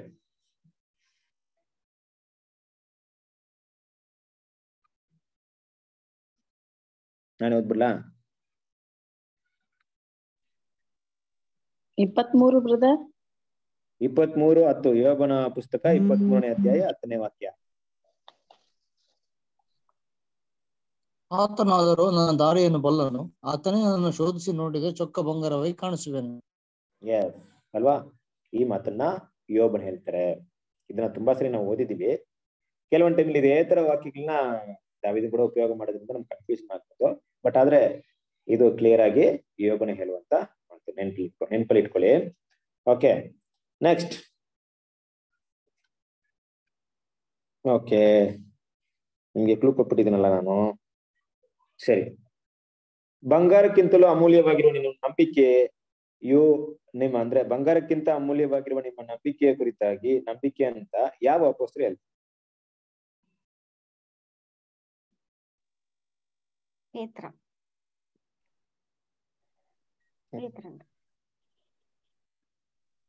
ಪೇತ್ರ ಹೇಳ್ತಾರೆ. ನಿಮ್ಮ ನಂಬಿಕೆ ಬಂಗಾರಕ್ಕಿಂತ ಅಮೂಲ್ಯ. 1ನೇ ಅಧ್ಯಾಯ 10ನೇ ವಚನ. ಪೇತ್ರ 1ನೇ ಅಧ್ಯಾಯ 7ನೇ ವಚನ. ಓಕೆ, ನೋಡಿಲ್ಲ ತಾನೆ ಯಾರು? 1 ಪೇತ್ರ 1ನೇ ಅಧ್ಯಾಯ 7ನೇ ವಚನ ಓದ್ಬಿಡಿ. ಬಂಗಾರವು ನಾಶವಾಗುವಂತದ್ದಾಗಿದ್ದರೂ ಅದನ್ನು ಬೆಂಕಿಯಲ್ಲಿ ಪುಟಕ್ಕೆ ಹಾಕಿ ಶೋಧಿಸುವುದುಂಟಷ್ಟೇ. ಬಂಗಾರಕ್ಕಿಂತ ಅಮೂಲ್ಯವಾಗಿರುವ ನಿಮ್ಮ ನಂಬಿಕೆಯು ಈ ಕಷ್ಟಗಳಿಂದ ಶೋಧಿತವಾಗಿ ಯೇಸು ಕ್ರಿಸ್ತನು ಪ್ರತ್ಯಕ್ಷನಾಗುವಾಗ ನಿಮಗೆ ಕೀರ್ತಿ ಪ್ರಭಾವ ಮಾನಗಳನ್ನು ಉಂಟು ಮಾಡುವುದು. Okay good. ಸರಿಯಾದ ವಿಷಯ. ಅಂದ್ರೆ ನಮ್ಮ ನಂಬಿಕೆ ಏನಾಗಿದೆ? ಬಂಗಾರಕ್ಕಿಂತಲೂ ಅಮೂಲ್ಯವಾಗಿದೆ ಅಲ್ವಾ? ಯಾರಾದ್ರೂ ನಮ್ಮ ಹತ್ರ ಬಂಗಾರ ಜಾಸ್ತಿ ಇದೆಯಾ ನಂಬಿಕೆ ಜಾಸ್ತಿ ಇದೆಯಾ ಅಂತ ಕೇಳಿದ್ರೆ ಏನಂತ ಹೇಳ್ತೀವಿ? ಅಂದ್ರೆ ನಮ್ಮಲ್ಲಿರುವಂತ ಬಂಗಾರಕ್ಕಿಂತಲೂ ನಂಬಿಕೆ ಜಾಸ್ತಿ ಇರ್ಬೇಕು. ಅಂದ್ರೆ ನಂಬಿಕೆಗೆ ಜಾಸ್ತಿ ಪ್ರಾಮುಖ್ಯತೆ ಕೊಡ್ಬೇಕು. ಹಾಗಾಗಿ ಕೆಲವೊಂದು ವಿಷಯ ಇನ್ನು ಕೂಡ ನೋಡಿ, ಇನ್ನೊಂದು ಪಾಯಿಂಟ್ ನೋಡ್ಬೇಕು. ಬಂಗಾರ ನಾಶವಾಗುವಂತದ್ದಾಗಿದ್ರು ಬಂಗಾರ ನಾಶವಾಗ್ತತೆ. ಪೇತ್ರ ಇನ್ನೊಂದು ಕೂಡ ಮಾತಾಡ್ತಾರೆ, ಬಂಗಾರ ನಶಿಸಿ ಹೋಗುವಂತ ವಸ್ತುಗಳಿಂದ ಅಲ್ಲ, ಬಂಗಾರದಿಂದಲ್ಲ ನಮ್ಮನ್ನ ವಿಮೋಚನೆ ಮಾಡಲಿಲ್ಲ ಅಂತ ಹೇಳ್ತಾರೆ. ನಾನ್ ನೋಡ್ಬೇಕಾರೆ ಬಂಗಾರ ಬೆಂಕಿಯಲ್ಲಿ ಹಾಕಿದ್ರೆ ಅದೇನಾಗಲ್ಲ, ನಾಶವಾಗುತ್ತಾ ಬಂಗಾರ? ಇನ್ನು ಚೊಕ್ಕವಾಗುತ್ತದೆ. ಚೊಕ್ಕವಾಗುತ್ತಲ್ಲ, ಮತ್ತೆ ನಾಶವಾಗುತ್ತೆ. ಮತ್ತೆ ಗಲೀಜೆಲ್ಲ ಆಚೆ ಬರುತ್ತೆ ಬ್ರದರ್. ಬಂಗಾರ ಇನ್ನು ಕ್ಲಿಯರ್ ಆಗುತ್ತೆ, ಇನ್ನು ಪಳಪಳ ಅದ್ರಲ್ಲಿರೋ ಕಲ್ಮಶ ಹೋಗುತ್ತೆ. ಮತ್ತೆ ನಾಶವಾಗುವಂತದಂದ್ರೆ ಏನು?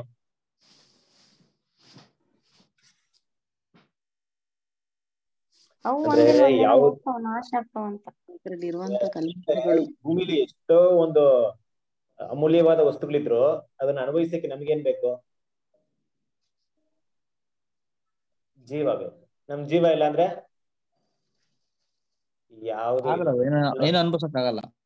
ಅದು ಎಷ್ಟೇ ವ್ಯಾಲ್ಯೂ ಇದ್ರು, ಅದೆಷ್ಟೇ ಕೋಟಿ ಇದ್ರು, ಅದೆಷ್ಟೇ ವ್ಯಾಲ್ಯೂ, ಎಷ್ಟು ಅಮೂಲ್ಯವಾದದಾಗಿದ್ರ ನಮ್ಗೆ ನಾವು ನಾಶವಾಗೋರಾಗಿದ್ರ ಅದು ಕೂಡ ಏನಾಗುತ್ತೆ ನಮ್ಮ ದೃಷ್ಟಿಲಿ? ನಾಶವಾಗುವಂತ ಅದು ನಮ್ಗೆ ಸಿಗಲ್ಲ. ಆದ್ರೆ ನಾಶವಾಗದೇ ಇರುವಂತದ್ದು ಯಾವ್ದು? ಅದನ್ನ ನೋಡ್ಬೇಕು. ಈ ಭೂಮಿಯಲ್ಲಿ ತುಂಬಾ ಶ್ರೇಷ್ಠವಾದದ್ದು ಯಾವ್ದಪ್ಪ ಅಂತ ಹೇಳಿದ್ರೆ ಬಂಗಾರ ಅಂತ ನಮ್ಗೆ ಗೊತ್ತು. ಕರೆಕ್ಟ್ ಅಲ್ವಾ? ಬಂಗಾರಕ್ಕಿಂತಲೂ ಶ್ರೇಷ್ಠವಾಗಿ ಕೆಲವೊಂದಿದೆ, ಬಟ್ ಈ ಲೋಹಗಳಲ್ಲಿ ತುಂಬಾ ಅಗ್ರಸ್ಥಾನದಲ್ಲಿ ಇರೋದು ಯಾವ್ದಪ್ಪ ಅಂದ್ರೆ ಬಂಗಾರ ಅಲ್ವಾ? ಅವತ್ತಿನಿಂದ ಆರಂಭ ಕಾಲದಿಂದಲೂ ಇವತ್ತಿನವರೆಗೆ ಬಂಗಾರದ ವ್ಯಾಲ್ಯೂ ಎಲ್ಲೂ ಕಡಿಮೆ ಆಗಿಲ್ಲ. ಬಂಗಾರ ಬೆಲೆ ಕಡಿಮೆ ಆಗಿ ಬೆಳ್ಳಿ ಬೆಲೆ ಬಂಗಾರಕ್ಕಿಂತ ಜಾಸ್ತಿ ಆಗಿದೆ ಯಾವತ್ತಾದ್ರೂ ಕೇಳಿದೀವ ನಾವು? ಕೇಳಿದೀವ? ಕೇಳಿಲ್ಲ ತಾನೆ? ಯಾವತ್ತೂ ಕೇಳಿಲ್ಲ. ಬಂಗಾರ ಬಂಗಾರವಾಗಿರುತ್ತೆ, ಕೇಳಿಲ್ಲ. ಬೆಳ್ಳಿ 2ನೇ ಸ್ಥಾನದಲ್ಲಿ ಇರುತ್ತೆ. ಆದ್ರೆ ಒಂದು ಕಾಲ ಬರ್ತಾ ಇದೆ, ಆ ಕಾಲದಲ್ಲಿ ಬಂಗಾರಕ್ಕೆ ಬೆಲೆ ಇಲ್ಲ ಅಲ್ವಾ? ಬಂಗಾರ ಬೆಲೆಯನ್ನ ಕಳ್ಕೊಳ್ಳುತ್ತೆ, ಅದು ಬೇರೆ ಟಾಪಿಕ್. ಸರಿ, ಇಲ್ಲಿ ಬಂಗಾರ ಅಂತ ಹೇಳಿದಾಗ ತುಂಬಾ ವಿಷಯ ನಾವು ಸ್ಟಡಿ ಮಾಡಬೇಕು. ನೋಡಿ, ಕ್ವಿಜ್ ಇಲ್ಲಿ ಮುಗೀತು. 10 ಪ್ರಶ್ನೆ ಇತ್ತು, 10 ಪ್ರಶ್ನೆಗೆ ಕೇಳಿದ್ದೀನಿ. ಇಲ್ಲಿಗೆ ಈ ಒಂದು ಪ್ರಶ್ನೆ ಅನ್ನುವಂಥ ವಿಷಯ ಮುಗೀತು. ಬಟ್ ಕೆಲವೊಂದು ವಿಷಯವನ್ನ ನಾವು ಸುಮ್ನೆ ಒಂದು ಅಷ್ಟೇ, ಏನಪ್ಪಾ ಅಂದ್ರೆ ಕೆಲವೊಂದು ಡಿಸ್ಕಷನ್ ಮಾಡೋದು. ಈಗ ಬಂಗಾರ ಅಂದಾಗ ದೇವರ ವಿಷಯದಲ್ಲಿ, ಸತ್ಯದ ವಿಷಯಕ್ಕೆ ಬಂದಾಗ ಬಂಗಾರ ಯಾವುದನ್ನೆಲ್ಲ ಸೂಚಿಸುತ್ತೆ? ಯಾವುದು? ಡಿವೈನ್ ನೇಚರ್,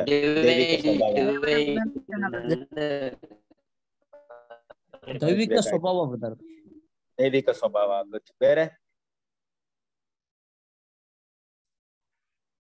ಏನನ್ನ ಸೂಚಿಸುತ್ತೆ? ಅದೇ ಇಲ್ಲಿ ವಚನ ಐತ್ರಿ, ಸಮಯೋಚಿತ ದೇವ್ರ ವಾಕ್ಯ ಬ್ರದರ್, ನಂಬಿಕೆ. ದೇವ್ರ ವಾಕ್ಯ. ನೋಡಿ, ಇಲ್ಲೊಂದು ಮಾತಿದೆ. ಅದು ಆಕ್ಚುಲಿ ಕ್ಯೂಸ್ ಮಾಡ್ಬೇಕಂತ ತೆಗೆದಿರ್ತಿದೆ, ಬಟ್ ಆಗ್ಲಿಲ್ಲ ನನಗೆ. ಸಮಯೋಚಿತವಾದ ಮಾತುಗಳು ಬೆಳ್ಳಿಯ ನಕಾಸಿಯಲ್ಲಿ ಖಚಿತವಾದ ಬಂಗಾರದ ಹಣ್ಣುಗಳಿಗೆ ಸಮಾನವಾಗಿರುತ್ತೆ. ಇದನ್ನ ಕ್ವಿಜ್ ಮಾಡಿದ್ರೆ, ಇದನ್ನ ಪ್ರಶ್ನೆ ಕೇಳಿದ್ರೆ ಯಾವ ರೀತಿ ಕೇಳಿರ್ಬೋದು? ಈ ಒಂದು ವಾಕ್ಯವನ್ನ ಎಂತ ಪ್ರಶ್ನೆ ಕೇಳಿರ್ಬೋದು? ಈ ಒಂದು ವಾಕ್ಯವನ್ನ ಯಾರಾದ್ರೂ ಪ್ರಶ್ನೆ ಮಾಡ್ರಿ ನೋಡೋಣ. ಕಾಣಿಸ್ತಾ ಇದೆಯಾ? ಇದನ್ನೊಂದು ಕ್ವಶನ್ ಕನ್ವರ್ಟ್ ಮಾಡಿ.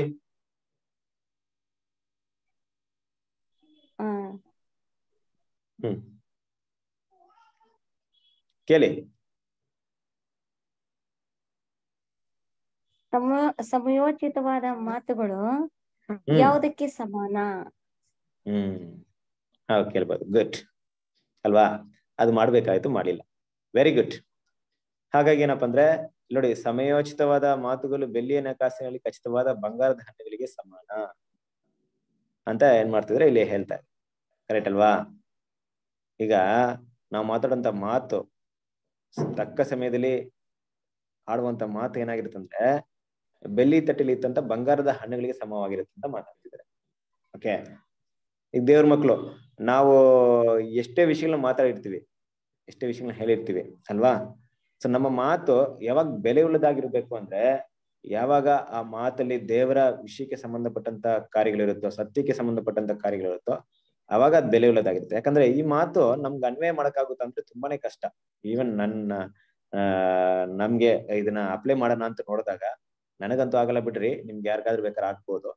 ಆ ಟೈಮಲ್ಲಿ ಸರಿಯಾದ ಟೈಮಲ್ಲಿ ಒಂದು ಮಾತಾಡ್ಬೇಕು. ಈ ಟೈಮಲ್ಲಿ ನಾವು ಮಾತಾಡೋದಂತ ಮಾತು ತುಂಬಾ ಅದಕ್ಕೆ ಸರಿ ಸಮವಾಗಿರ್ಬೇಕಂದ್ರೆ, ಅಲ್ಲಿ ಇಡೀ ಒಂದು ವೇಳೆ ಏನಾದ್ರೂ ಒಂದು ಪರಿಸ್ಥಿತಿ ತುಂಬಾ ಗಂಭೀರವಾಗಿದ್ದಾಗ, ಅಲ್ಲ ಯಾರಾದ್ರೂ ಏನೋ ತುಂಬಾ ಕಷ್ಟವಾದ ರೀತಿಯಲ್ಲಿ ಏನೋ ಡಿಸ್ಕಷನ್ ಮಾಡಿದಾಗ, ಇಲ್ಲ ಬೇರೆ ಯಾವ್ದು ಜಗಳ ಬಂದಾಗ, ಆ ಟೈಮಲ್ಲಿ ಯಾರಾದ್ರೂ ಒಬ್ರು ಹೇಳುವಂತ ಮಾತು ಇಡೀ ಒಂದು ವಿಷಯಕ್ಕೆ ಒಂದು ಸಾಂತ್ವನ ಕೊಡ್ಬೇಕು, ಸಮಾಧಾನ ಕೊಡ್ಬೇಕು, ಮತ್ತೆ ಅಲ್ಲಿರುವಂತ ಸಮಸ್ಯೆನ ಬಗೆಹರಿಸುವಂತ ರೀತಿಯಲ್ಲಿ ಇರ್ಬೇಕು ಅಲ್ವಾ? ಅಷ್ಟು ಜ್ಞಾನವಾಗಿ ಆ ರೀತಿಯ ಮಾತಾಡಿದ್ರು ಯಾರ ಇದ್ದಾರ ಭೂಮಿಯಲ್ಲಿ? ಯಾರ ಇದ್ದಾರ? ಸ್ವಾಮಿ ಒಬ್ರೆ ಅಲ್ವಾ? ಅವ್ರೊಬ್ರು ಬಿಟ್ರೆ ಬೇರೆ ಯಾರು ಮಾತಾಡಕ್ಕಾಗ. ಆ ಟೈಮಲ್ಲಿ ಆ ಸಮಯಕ್ಕೆ ತಕ್ಕ ಹಾಗೆ ಯಾವ ವಿಷಯವನ್ನ ಮಾತಾಡ್ಬೇಕು, ಯಾವ ವಿಷಯವನ್ನ ಮಾತಾಡ್ಬಾರ್ದು ಅಂತ ಕರ್ತನಾದ ಯೇಸುವಿಗೆ ಗೊತ್ತಿತ್ತು ಅಲ್ವಾ? ಅಂದ್ರೆ ನೋಡಿ, ಸಮಯೋಚಿತವಾದ ಮಾತು ಅಂದ್ರೆ ಸರಿಯಾದ ಒಂದು ಮಾತು ಬೆಳ್ಳಿಯ ನಕಾಸಿಯಲ್ಲಿ. ಬೆಳ್ಳಿ ಅಂದ್ರೆ ಏನ್ ಬರುತ್ತೆ?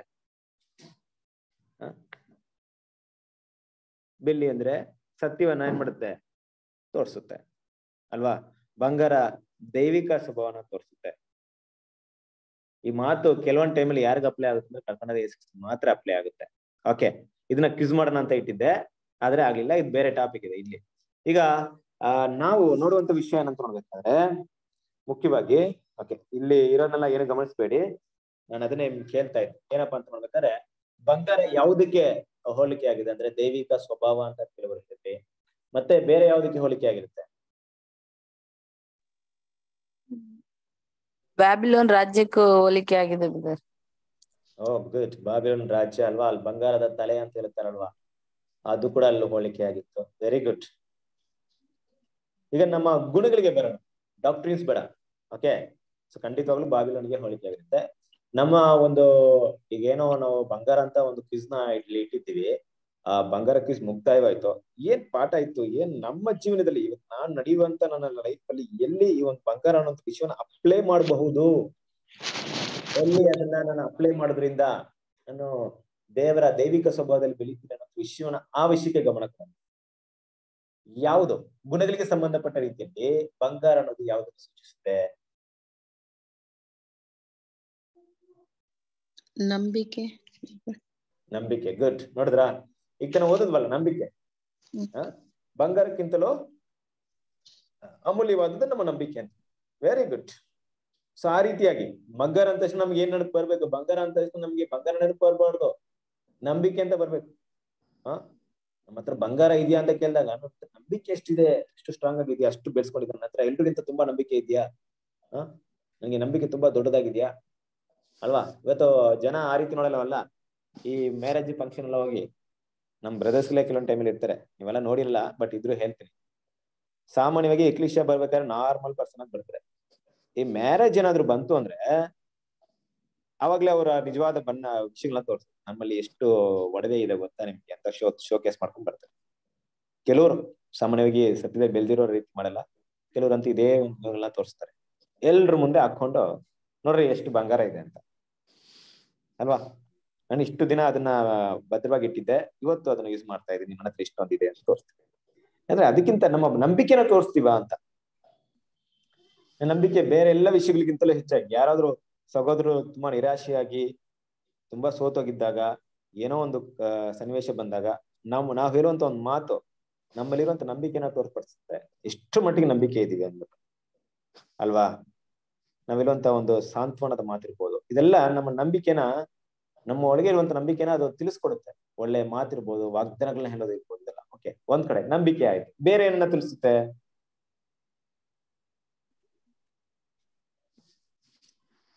ಈ ಒಂದು ಬಂಗಾರ ಬೇರೆ ಯಾವ ವಿಷಯವನ್ನ ತಿಳಿಸ್ಕೊಡುತ್ತೆ? ಓಕೆ, ನಮ್ಮ ರಜಲ್ ಬ್ರದರ್ 6th ವ್ಯಾಲ್ಯೂ ಮೇಲೆ ಒಂದು ಟಾಪಿಕ್ ನ ಮಾತಾಡ್ತಾರೆ. ನೀವ್ ಅದನ್ನ ಕೇಳಿದ್ರೇನೋ ಗೊತ್ತಿಲ್ಲ. The law of new creation, ನೂತನ ಸೃಷ್ಟಿಯ ಏನ್ ಬರುತ್ತೆ ಅದು ಕನ್ನಡದಲ್ಲಿ? ಆಜ್ಞೆ, ಇಲ್ಲವೇ ಕಟ್ಟಲೆ ಅಂತ ಬರುತ್ತೆ. ನೂತನ ಸೃಷ್ಟಿಗೆ ಆಜ್ಞೆ ಇದೆಯಾ? ದೇವ್ರ ಮಕ್ಕಳಿಗೆ ಧರ್ಮಶಾಸ್ತ್ರ ಅನ್ವಯವಾಗುತ್ತಾ? ಧರ್ಮಶಾಸ್ತ್ರ ಅಂದ್ರೆ 10 ಕಮಾಂಡ್ಮೆಂಟ್ಸ್ ಅಂತ ಇಟ್ಕೊಳ್ಳಿ, ನಮ್ಗೆ ಅನ್ವಯವಾಗುತ್ತಾ? ಹೌದ್ರಿ. ನಾವು ದೇವ್ರ ಕೊಟ್ಟಂತ ಧರ್ಮಶಾಸ್ತ್ರವನ್ನ ಖಂಡಿತ ನಾವು ಫಾಲೋ ಮಾಡ್ಬೇಕಾಗಿದ್ಯಾ? ಹೌದು.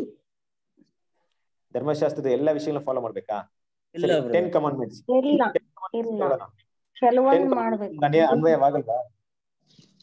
ದಶಾಜ್ಞೆ ನಮ್ಗೆ ಅನ್ವಯವಾಗುತ್ತೆ, ಅನ್ವಯವಾಗಲ್ವಾ? ಅನ್ವಯ ಆಗುತ್ತೆ. S R no? ಆಗುತ್ತೆ ಬ್ರದರ್. ಆಗುತ್ತೆ ಬ್ರದರ್. ಆದ್ರೆ ಹೊಸ ಒಡಂಬಡಿಕೆಯಲ್ಲಿ ಪ್ರೀತಿ ಮಾಡೋದ್ರ ನಿಮಿತ್ತ ಎಲ್ಲವೂ ಕಾರ್ಯಗಳು ಒಳಗಾಗ್ತಾವ ಬ್ರದರ್. ಗುಡ್, ಅದಂತೂ ನಿಜ, ಹೌದು. ಆದ್ರೆ ಇಲ್ಲಿ 10 ಕಮಾಂಡ್ಮೆಂಟ್ಸ್ ನಮ್ಗೆ ಇಲ್ಲ ಅನ್ನೋದು ಹೇಳೋಂಗಿದ್ಯಾ? ಇಲ್ಲ ಅದು ಕೂಡ ನಮ್ಗೆ ಅಪ್ಲಿಕೇಬಲ್ ಆಗುತ್ತಾ ಅಂತ ಪ್ರಶ್ನೆ. ಕರೆಕ್ಟ್ ಬ್ರದರ್ ಹೇಳಿದ್ರು, ಪ್ರಕಾಶ್ ಬ್ರದರ್. ಯಾಕಂದ್ರೆ ಪ್ರೀತಿ ಅಂತ ಬಂದಾಗ 10 ಆಜ್ಞೆನೇ 2 ಆಜ್ಞೆ ನಮ್ಗೆ ಸಿಕ್ಬಿಟ್ಟಿದೆ. ಅದ್ ನಮಗ್ ಮಾತ್ರ ಇಲ್ಲ, ಓಲ್ಡ್ ಟೆಸ್ಟ್ಮೆಂಟ್ ಅಲ್ಲಿ ಕೂಡ ಅದನ್ನೇ ಹೇಳಿದ್ರು. 2 ಆಜ್ಞೆ ಮೊದಲು ಕೂಡ ತಿಳಿಸಿದ್ರು, ಅದೇ ವಿಷಯವನ್ನ ಹೇಳ್ತಾರೆ ಇಲ್ಲಿ ಅಷ್ಟೇ. ಓಕೆ, ಈಗ ಆ 10 ಆಜ್ಞೆ ನಮ್ಗೆ ಅನ್ವಯವಾಗುತ್ತಾ? ಹೌದು, ಆಗುತ್ತೆ ಬ್ರದರ್. ಹೇಗಂತಂದ್ರೆ ಯೇಸು ಹೇಳಿದ್ರಲ್ಲ, ನಿಮ್ಮ ದೇವರ ಪ್ರೀತಿ ಮಾಡ್ಕೊಂತ ಹೇಳ್ತಾರೆ, ಮತ್ತೆ ನಿನ್ನಂತೆ ನೆರೆಯವರು ಪ್ರೀತಿ ಮಾಡ್ಬೇಕು ಅಂತ ಹೇಳ್ತಾರೆ. ಹೌದು, ನಾವು ಮಾಡಬಾರ್ದು, ಯಾವ ಮೂರ್ತಿನೂ ಪೂಜೆ ಮಾಡ್ಬಾರ್ದು ಅಂತ ಐತಿ, ಕದಿಯಬಾರ್ದಂತೈತಿ, ಅವೆಲ್ಲ 20ನೇ ಅಧ್ಯಾಯದಲ್ಲಿ ಇದೆ. ಹೌದೌದು, ಖಂಡಿತ ನಮ್ಗೆ ಏನಾಗುತ್ತೆ? ಅನ್ವಯವಾಗುತ್ತೆ. ಹಾಗಿದ್ರೆ ಏನ್ ಮಾಡ್ಬೇಕು ನಾವು? ಸಬ್ಬತ್ ದಿನವನ್ನ ಪರಿಶುದ್ಧವಾಗಿ ಆಚರಣೆ ಮಾಡ್ಬೇಕು. ಸ್ಯಾಟರ್ಡೆ ಅದು ಆಗಲ್ಲ ಬ್ರದರ್, ನಡೆಯಲ್ಲ. ಯಾಕಾಗಲ್ಲ? Okay, good. ಅದು ಕೂಡ ಆಗುತ್ತೆ, ಬಟ್ ನಮ್ಗಿರೋ ಸಬ್ಬತ್ ದಿನ ಬೇರೆ ಅಷ್ಟೇ, ಏನೇನಿಲ್ಲ, ಕನ್ಫ್ಯೂಷನ್ ಬೇಡ. ಸೊ ಇಲ್ಲಿ ಏನಪ್ಪಾ ವಿಷಯ ಬರುತ್ತೆ ಅಂದ್ರೆ, ನೂತನ ಸೃಷ್ಟಿಗೆ ಯಾವುದೇ ರೀತಿಯಾದಂತ ಕಟ್ಟಳೆ ಇಲ್ಲ, ಆಜ್ಞೆ ಇಲ್ಲ, ಮಾಡ್ಲೇಬೇಕು ಅಂತ ನಿರ್ಬಂಧ ಇಲ್ಲ. ಅರ್ಥವಾಗ್ತಿದ್ಯಾ? ಯಾವುದೇ ರೀತಿಯಾದಂತ ನೀವು ಮಾಡ್ಲೇಬೇಕು ಅಂತ ನಮ್ಮ ಮೇಲೆ ಯಾವುದೇ ನಿರ್ಬಂಧ ಇಲ್ಲ. ಆದ್ರೆ ಅದ್ ಬದಲಾಗಿ ಏನಿದೆ ಅಂದ್ರೆ ನಾವೇ ವಾಲಂಟ್ರಿ ಆಗಿ ಮಾಡ್ತೀವಿ ಅಂತ ಒಪ್ಕೊಳ್ತೀವಿ ಅಷ್ಟೇ. ನಮ್ಮನ್ನ ಯಾರು ಮಾಡಿ ಅಂತ ಫೋರ್ಸ್ ಮಾಡಲ್ಲ, ನಾವೇ ಮಾಡ್ತೀವಿ ಅಂತ ಬಂದಿದ್ವಿ. ಕರೆಕ್ಟಾ? ದೇವ್ರು ನಮ್ಗೆ ಆಜ್ಞೆನ ಮಾಡ್ಲೇಬೇಕಂತ ಕೊಟ್ಟಿಲ್ಲ. ಆದ್ರೆ ನಾವು ಒಡಂಬಡಿಕೆ ಮಾಡ್ಕೊಂಡಿದ್ವಿ, ನಾವು ಅನ್ಯ ಜನರಾಗಿ ದೇವ್ರ ಹತ್ರ ಬಂದ್ವಿ. ದೇವ್ರೆ, ನನ್ನನ್ನ ಸಮರ್ಪಣೆ ಮಾಡಿ ನಾನೇ ನೆರವೇರಿಸ್ತೀನಿ. ನೀವು ನನ್ನನ್ನು ಕರೆದಿಲ್ಲ, ನನಗೆ ಆಜ್ಞೆ ಕೊಡ್ಲಿಲ್ಲ, ಇದನ್ನ ಮಾಡ್ಬೇಕಂತ ಏನೂ ಹೇಳಿಲ್ಲ, ಆದ್ರೂ ಕೂಡ ನಾನೇ ನನ್ನನ್ನ ಸಮರ್ಪಣೆ ಮಾಡ್ತೀನಿ ಅಂತ ಹೇಳಿದಾಗ ಅಲ್ಲಿ ಬ್ರದರ್ ಏನಂತ ಹೇಳ್ತಾರಂದ್ರೆ, ನೂತನ ಸೃಷ್ಟಿಗಿರುವಂತ ಲಾ ಯಾವ್ದಪ್ಪ ಅಂದ್ರೆ ಯಾವ್ದು ಗೊತ್ತಾ? 2 ನಿನ್ನ ದೇವರಾದ ಕರ್ತನನ್ನು ಪೂರ್ಣ ಹೃದಯದಿಂದಲೂ ಪೂರ್ಣ ಪ್ರಾಣ ಬುದ್ಧಿ ಶಕ್ತಿಯಿಂದ ಸರಿಯಾದ ಒಂದು ಆಜ್ಞೆ ಏನಪ್ಪ? ಕರೆಕ್ಟ್, ಸರಿಯಾದ ಒಂದು ಆಜ್ಞೆ ಅಲ್ವಾ? ಪಾಯಿಂಟ್ ಬಂದ್ಬಿಡ್ತೀನಿ, ತುಂಬಾ ಹೇಳ್ಕೊಳ್ಳೋದ್ ಬೇಡ. ಯೋಹಾನನ ಸುವಾರ್ತೆ 15ನೇ ಅಧ್ಯಾಯ 13ನೇ ವಚನ.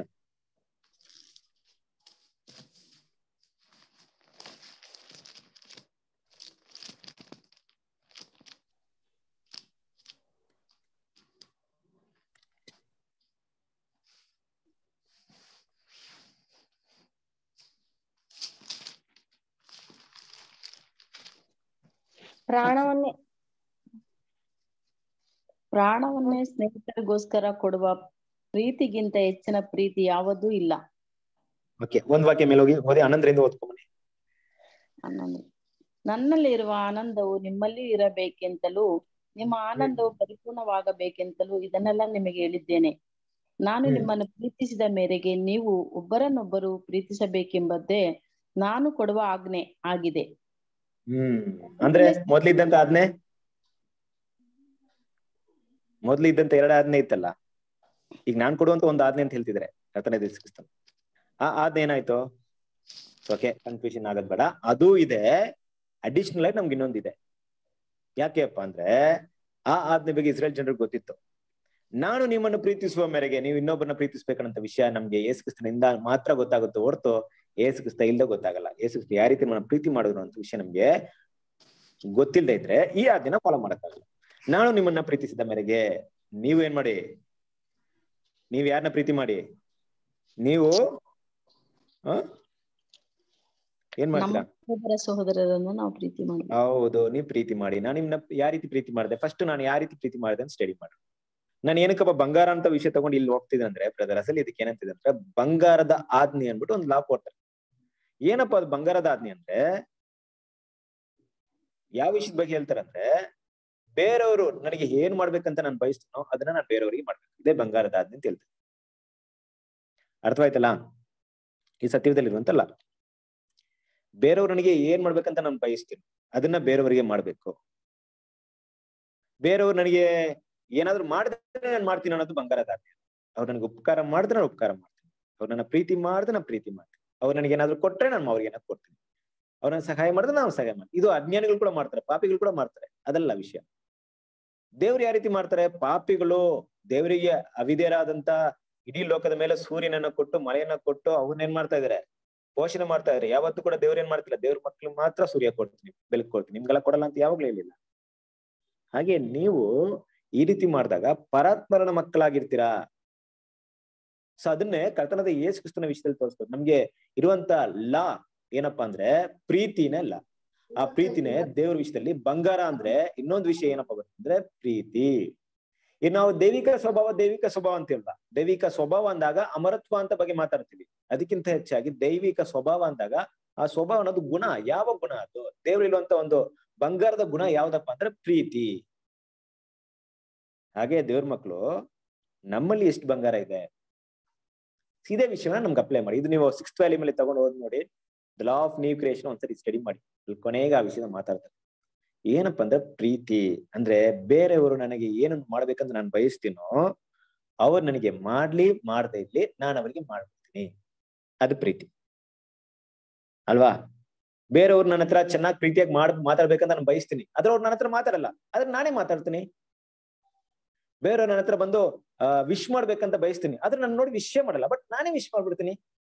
ಯಾಕಂದ್ರೆ ನನ್ಗೆ ಇದು ರೀತಿ ಮಾಡ್ಬೇಕಂತ ನಾನು ಬಯಸಿದ್ದೆ, ಆದ್ರೆ ಅವ್ರು ಮಾಡ್ಲಿಲ್ಲ, ಬಟ್ ನಾನ್ ಮಾಡ್ತೀನಿ. ಆ ಪ್ರೀತಿನ ನಾನ್ ತೋರಿಸ್ತೀನಿ. ಆದ್ರೆ ಇಲ್ಲಿ ವಾಕ್ಯ ಏನ್ ಹೇಳ್ತಿದ್ರೆ, ಅವ್ರು ನನ್ಗೆ ತೋರ್ಸಿದ್ರಿಂದ ತೋರಿಸ್ತೀನಿ ಅಂತಲ್ಲ, ಅವ್ರು ತೋರ್ಸ್ತಾ ಬಿಡ್ಲಿ, ಈ ರೀತಿ ಅವ್ರು ಮಾಡಿದ್ರೆ ನಿಂಗೆ ಹೆಂಗಿರ್ತಿತ್ತು, ಚೆನ್ನಾಗಿರ್ತಿತ್ತಲ್ಲ, ಅದರಿಂದ ನಾನೇ ಅವ್ರಿಗೆ ಮಾಡ್ಬಿಡ್ತೀನಿ. ಇದನ್ನೇ ಯೇಸು ಕ್ರಿಸ್ತ ಮಾಡಿದ್ರು ಅಲ್ವಾ? ಕಷ್ಟದಲ್ಲಿದ್ದರೆ ಸಹಾಯ ಮಾಡಿದ್ರೆ, ನನ್ ಕಷ್ಟದಲ್ಲಿದ್ದಾಗ ನನಗೆ ಯಾರ ಸಹಾಯ ಮಾಡಿದ್ರೆ ಚೆನ್ನಾಗಿರುತ್ತಲ್ವಾ, ನಾನೇ ಆ ಸಹಾಯನ ಮಾಡ್ತೀನಿ. ನಾನು ಹಸಿವಾಗಿದ್ದ ನನಗೆ ಯಾರೋ ಊಟ ಕೊಟ್ಟರೆ ಚೆನ್ನಾಗಿರುತ್ತಲ್ವಾ, ನಾನೇ 5,000 ಜನಕ್ಕೆ ಊಟ ಕೊಡ್ತೀನಿ. ಬಟ್ ಅವ್ರು ಊಟ ಮಾಡಿದ್ರೆ ನನಗೆ ಗೊತ್ತಿಲ್ಲ. ನಾನು ತುಂಬಾ ರೋಗದಲ್ಲಿದ್ದಾಗ, ರೋಗದಲ್ಲಿ ನರಳ್ತಾ ಇದ್ದಾಗ ಯಾರೋ ನಾನು ಗುಣಪಡಿಸಿ ಚೆನ್ನಾಗಿರುತ್ತಲ್ವಾ, ಅದರಿಂದ ನಾನೇ ಅವ್ರನ್ನ ಗುಣಪಡಿಸ್ತೀನಿ. ಎಲ್ಲ ವಿಷಯವನ್ನ ನಾನು ನಿಮ್ಮನ್ನು ಪ್ರೀತಿಸಿದ ಮೇರೆಗೆ ನೀವು ಏನ್ ಮಾಡ್ರಿ, ಬೇರೆಯವ್ರನ್ನ ಪ್ರೀತಿ ಮಾಡ್ರಿ. ಇದೇ ಬಂಗಾರ. ಈ ಬಂಗಾರವನ್ನ ಎಷ್ಟು ನಾವ್ ಇಟ್ಕೊಂಡಿದೀವಿ ಅನ್ನೋದೇ ನಮ್ಮ ಪ್ರಶ್ನೆ. ಎಷ್ಟು ಕಲೆಕ್ಟ್ ಮಾಡ್ಕೊಳ್ತಾ ಇದೀವಿ, ಎಷ್ಟು ಈ ಬಂಗಾರದ ಗುಣಗಳನ್ನ ಡೆವಲಪ್ ಮಾಡ್ಕೊಳ್ತಾ ಇದೀವಿ ಅಲ್ವಾ. ಈ ಬಂಗಾರದ ಗುಣ ಇಲ್ಲದೆ ಇದ್ರೆ ದೈವಿಕ ಸ್ವಭಾವಕ್ಕೆ ಹೋಗಕ್ಕಾಗಲ್ಲ. ಯಾಕಂದ್ರೆ ದೇವರು ಬಂಗಾರವಾಗಿದ್ದಾರೆ. ದೇವರಲ್ಲಿ ದೈವಿಕ ಸ್ವಭಾವ ಈ ಪ್ರೀತಿ ಇದೆ. ಈ ಪ್ರೀತಿ ಅವರಲ್ಲಿ ಇರೋದ್ರಿಂದಲೇ ಪಾಪಿಗಳಾಗಿದ್ದ ನಮ್ಮನ್ನು ಕೂಡ ಪ್ರೀತಿ ಮಾಡಿ ತನ್ನ ಒಬ್ಬನ ಮಗನ ಏನ್ ಮಾಡಿದ ಕೊಟ್ಟಿದ್ದಾರೆ. ಅದು ಬಂಗಾರದ ಗುಣ, ಅದು ದೈವಿಕ ಸ್ವಭಾವ, ಅದು ಪ್ರೀತಿ. ನಾವ್ ಏನೂ ಮಾಡದೇ ಇದ್ರು ಕೂಡ, ನಾವು ದೇವರಿಗೆ ದ್ರೋಹಿ ಆದ್ರೂ ಕೂಡ ನಮಗೋಸ್ಕರ ತನ್ನ ಮಗನ್ನ ಕೊಟ್ಟಿರೋದು ಪ್ರೀತಿ. ಏನು ಎಕ್ಸ್ಪೆಕ್ಟ್ ಮಾಡಿಲ್ಲ. ಹಾಗೆ ಅದೇ ಪ್ರೀತಿನ ನಾವ್ ಹೇಗ್ ತೋರಿಸ್ಬೇಕಂದ್ರೆ, ಬೇರೆಯವ್ರು ನನಗೆ ಏನು ಮಾಡದೆ ಹೋಗ್ಲಿ, ನಾನು ದೈವಿಕ ಪ್ರೀತಿನ ತೋರಿಸ್ಬೇಕು. ಅವ್ರು ತೋರಿಸಿದನ್ನೋ ಒಂದು ಕಾರಣದಿಂದ ತೋರಿಸಿದ್ರೆ ಅದು ಲೋಕದ ಪ್ರೀತಿ ಆಗುತ್ತೆ. ಅವ್ರು ತೋರಿಸ್ತಾ ಇದ್ರು ಸಹ ನಾನು ಕ್ರಿಸ್ತನ ಪ್ರೀತಿನ ತೋರಿಸಿದ್ರೆ ಅದು ದೇವರ ಪ್ರೀತಿ ಆಗುತ್ತೆ, ಅದು ಬಂಗಾರವಾಗುತ್ತೆ. ಆ ಬಂಗಾರ ಅನ್ನೋ ಗುಣವನ್ನ ನಾವು ಎಷ್ಟು ಮಟ್ಟಿಗೆ ಪ್ರತಿದಿನ ಶೇಖರಣೆ ಮಾಡ್ತಾ ಇದೀವಿ, ಸಂಗ್ರಹಣೆ ಮಾಡ್ತಾ ಇದೀವಿ. ಎಷ್ಟರ ಮಟ್ಟಿಗೆ ಬಂಗಾರ ಇದೆ, ಎಷ್ಟು ವೇಟ್ ಇದೆ, ಎಷ್ಟು ಬಂಗಾರ ಇಟ್ಕೊಂಡಿದ್ದೀನಿ ನಾನು, ಎಷ್ಟು ಈ ಪ್ರೀತಿನ ಎಷ್ಟು ವ್ಯಕ್ತಪಡಿಸ್ತಾ ಇದ್ದೀನಿ ಅಲ್ವಾ. ಬಂಗಾರನೂ ಇಲ್ಲ, ಬೆಳ್ಳಿನೂ ಇಲ್ಲ, ಕಬ್ಬಣ ಇದೆಯಾ, ಆತರ ಆಗ್ಬಿಡುತ್ತೆ ನಮ್ ಕತೆ. ಕಟ್ಟಿಗೆ ಇದೆ ಅನ್ನೋ ರೀತಿಲಿ ಆಗ್ಬಿಡುತ್ತೆ. ಏನು ಕಟ್ಟಿಗೆ, ಬೆಂಕಿ ಬಂದು ಏನ್ ಮಾಡುತ್ತಂತೆ, ಶೋಧನೆ ಮಾಡುತ್ತಂತ ಕೊರಿಂಥದಲ್ಲಿ ಕೂಡ ನಾವು ಆಗ್ಲೂ ಓದ್ಬಲ್ಲ. ಕೆಲವೊಂದು ಪಾಯಿಂಟ್ ನ ನೋಡ್ತೀವಿ ಅಲ್ವಾ. ನಮ್ಮ ನಂಬಿಕೆ ಹೇಗೆ ಶೋಧನೆ ಒಳಪಡಬೇಕು, ಮತ್ತೆ ನಮ್ಮಲ್ಲಿರುವಂತ ಗುಣಗಳು ಹೇಗೆ ಶೋಧನೆಗೆ ಒಳಪಡುತ್ತಂದ್ರೆ, ಬೆಂಕಿ ಅಂದ್ರೆ ಏನು, ಬೆಂಕಿ ಅಂದ್ರೆ ಏನು, ಶೋಧನೆ ಕಷ್ಟಗಳು ಬರುತ್ತೆ ನಮ್ಗೆ. ಈ ಶೋಧನೆ ಕಷ್ಟ ಎಲ್ಲ ಬರೋದ್ ಏನ್ ಗೊತ್ತಾ, ನಿಜವಾಗ್ಲೂ ನಮ್ಮಲ್ಲಿರುವಂತ ಪ್ರೀತಿನ ಚೆಕ್ ಮಾಡೋದಷ್ಟೇ, ಇನ್ನೇನ್ ಕೆಲಸ ಅಲ್ಲ. ಯಾವುದೇ ಶೋಧನೆ ನಮ್ಮಲ್ಲಿ ಬರ್ಲಿ, ನಮ್ಮಲ್ಲಿ ಏನ್ ಪ್ರೀತಿ ಇದೆ, ಪ್ರೀತಿಯ ಯಾವ ಗುಣ ಇದೆ ಅಂತ ಟೆಸ್ಟ್ ಮಾಡುತ್ತೆ ಅಷ್ಟೇ. ಒಂದು ಕೊರಿಂಥದಲ್ಲಿ ಬರುತ್ತಲ್ಲ 13ನೇ ಅಧ್ಯಾಯದಲ್ಲಿ, ಯಾವ ಗುಣ ಆಯ್ತು ಪ್ರೀತಿಯಲ್ಲಿ ಅನ್ನೋದು ಟೆಸ್ಟ್ ಮಾಡೋದಕ್ಕೆ ಆ ಬೆಂಕಿ ಬರೋದು. ಬಂದ ತಕ್ಷಣ ಗೊತ್ತಾಗುತ್ತೆ. ಯಾವುದೇ ಶೋಧನೆ ಬಂದ್ರೆ ನಾವೇನ್ ಮಾಡಿರ್ತೀವಿ, ಕೋಪಗೊಂಡಿರ್ತೀವಿ, ಆಸೆಗೊಂಡಿರ್ತೀವಿ, ಯಾವುದೇ ರೀತಿಯಲ್ಲಿ ದೇವ್ರ ವಿರುದ್ಧವಾಗಿ ಪಾಪ ಮಾಡಿರ್ತೀವಿ. ಅವಾಗ ಏನ್ ಗೊತ್ತಾಗುತ್ತೆ, ನೋಡಪ್ಪ ನಿನ್ ಕೈಯಲ್ಲಿ ಬಂಗಾರ ಇಲ್ಲ, ಇವತ್ತಾದ್ರೂ ಕೃಪೆ ಕೊಡ್ತೀನಿ, ಇನ್ಮೇಲಾದ್ರೂ ಶೇಖರಣೆ ಮಾಡು, ಇನ್ಮೇಲಾದ್ರೂ ಕೋಪವನ್ನ ಬಿಡೋದನ್ನ ಕಲಿ, ಶಾಂತವನ್ನುವಂತ ಬಂಗಾರನ ಕಲೆಕ್ಟ್ ಮಾಡ್ಕೊ ಅಲ್ವಾ. ಇನ್ನು ಹಲವಾರು ವಿಷಯಗಳು ಏನ್ ಮಾಡ್ಕೊ, ಡೆವಲಪ್ ಮಾಡ್ಕೊ. ಅದಕ್ಕೋಸ್ಕರ ಬೆಂಕಿ ಹಾಕೋದು, ಬಂಗಾರ ಇಲ್ಲ ಅನ್ನೋದಕ್ಕೆ. ಸೊ ಕೊನೆಗೆ ಒಂದ್ಸರಿ ದೇವ್ರು ನಮ್ಮಲ್ಲಿ ನಿಜವಾಗಿರುವಂತ ನಮ್ ಗುಣಗಳು ಏನ್ ಮಾಡ್ತಾರೆ, ಚೆಕ್ ಮಾಡ್ತಾರೆ. ಹಾಗಾಗಿ ಸತ್ಯವೇದದಲ್ಲಿ ನೀವು ಏದೆನ್ ತೋಟದಲ್ಲಿ ಇರುವಂತ ಟಾಪಿಕ್ ಓದಿದ್ರು ಕೂಡ, ಏದೆನ್ ತೋಟದಲ್ಲಿ ಆ ಮೊದಲನೇ ನದಿ ಎಲ್ಲೋಯ್ತು, ಹವಿಲ ದೇಶದಲ್ಲಿ ಹೋಯ್ತಲ್ಲ, ಅಲ್ಲಿ ಏನ್ ಸಿಗ್ತಾ ಇತ್ತು, ಬಂಗಾರ ಸಿಗ್ತಾ ಇತ್ತು. ಏನಕ್ಕಪ್ಪ ಆ ಒಂದು ನದಿ ಏನ್ ಕಂಪೇರ್ ಆಗಿದೆ ಅಂದ್ರೆ, ಮೊದಲನೇ ಪುನರುತ್ಥಾನ, ದೈವಿಕ ಸ್ವಭಾವಕ್ಕೆ ಹೋಗೋರು. ಅಂದ್ರೆ ಯಾರು ಬಂಗಾರದ ಗುಣಗಳು ಹೊಂದ್ಕೊಂಡಿರ್ತಾರೋ ಅವ್ರು ಮಾತ್ರ ಏನಾಗ್ತಾರೆ, ದೈವಿಕ ಸ್ವಭಾವಕ್ಕೆ ಹೋಗ್ತಾರೆ. ಯಾರ ಹತ್ರ ಬಂಗಾರದ ಗುಣಗಳು ಇಲ್ವೋ ಅವರು ದೈವಿಕ ಸ್ವಭಾವಕ್ಕೆ ಹೋಗಲ್ಲ ಅನ್ನೋದಷ್ಟೇ. ಅಲ್ಲೇ ಮೊದಲು ದೇವರು ಆದಿ ಕಾಂಡದಲ್ಲೇ ಹೇಳ್ಬಿಟ್ಟಿದ್ದಾರೆ ವಿಷಯವನ್ನ. ನೋಡ್ರಿ, ಈ ಭೂಮಿಯಲ್ಲಿ 4 ರೀತಿಯ ಜನಾಂಗ ಬರ್ತಾರೆ. ಒಂದು ಜನಾಂಗ ನಿಜವಾದ ದೈವಿಕ ಗುಣಗಳನ್ನ ಬೆಳೆಸ್ಕೊಳ್ತಾರೆ, ಮಿಕ್ಕವ್ರು ಯಾರು ಬೆಳೆಸ್ಕೊಳಲ್ಲ. ಅವ್ರು ಮಾತ್ರ ಏನಾಗ್ತಾರೆ, ಆ ಒಂದು ದೈವಿಕ ಕರೆಗೆ, ಪರಲೋಕದ ಕರೆಗೆ ಹೋಗ್ತಾರೆ ಅಂತ ಅಲ್ಲೇ ತಿಳಿಸ್ಬಿಟ್ಟಿದ್ದಾರೆ ಆದಿ ಕಾಂಡ.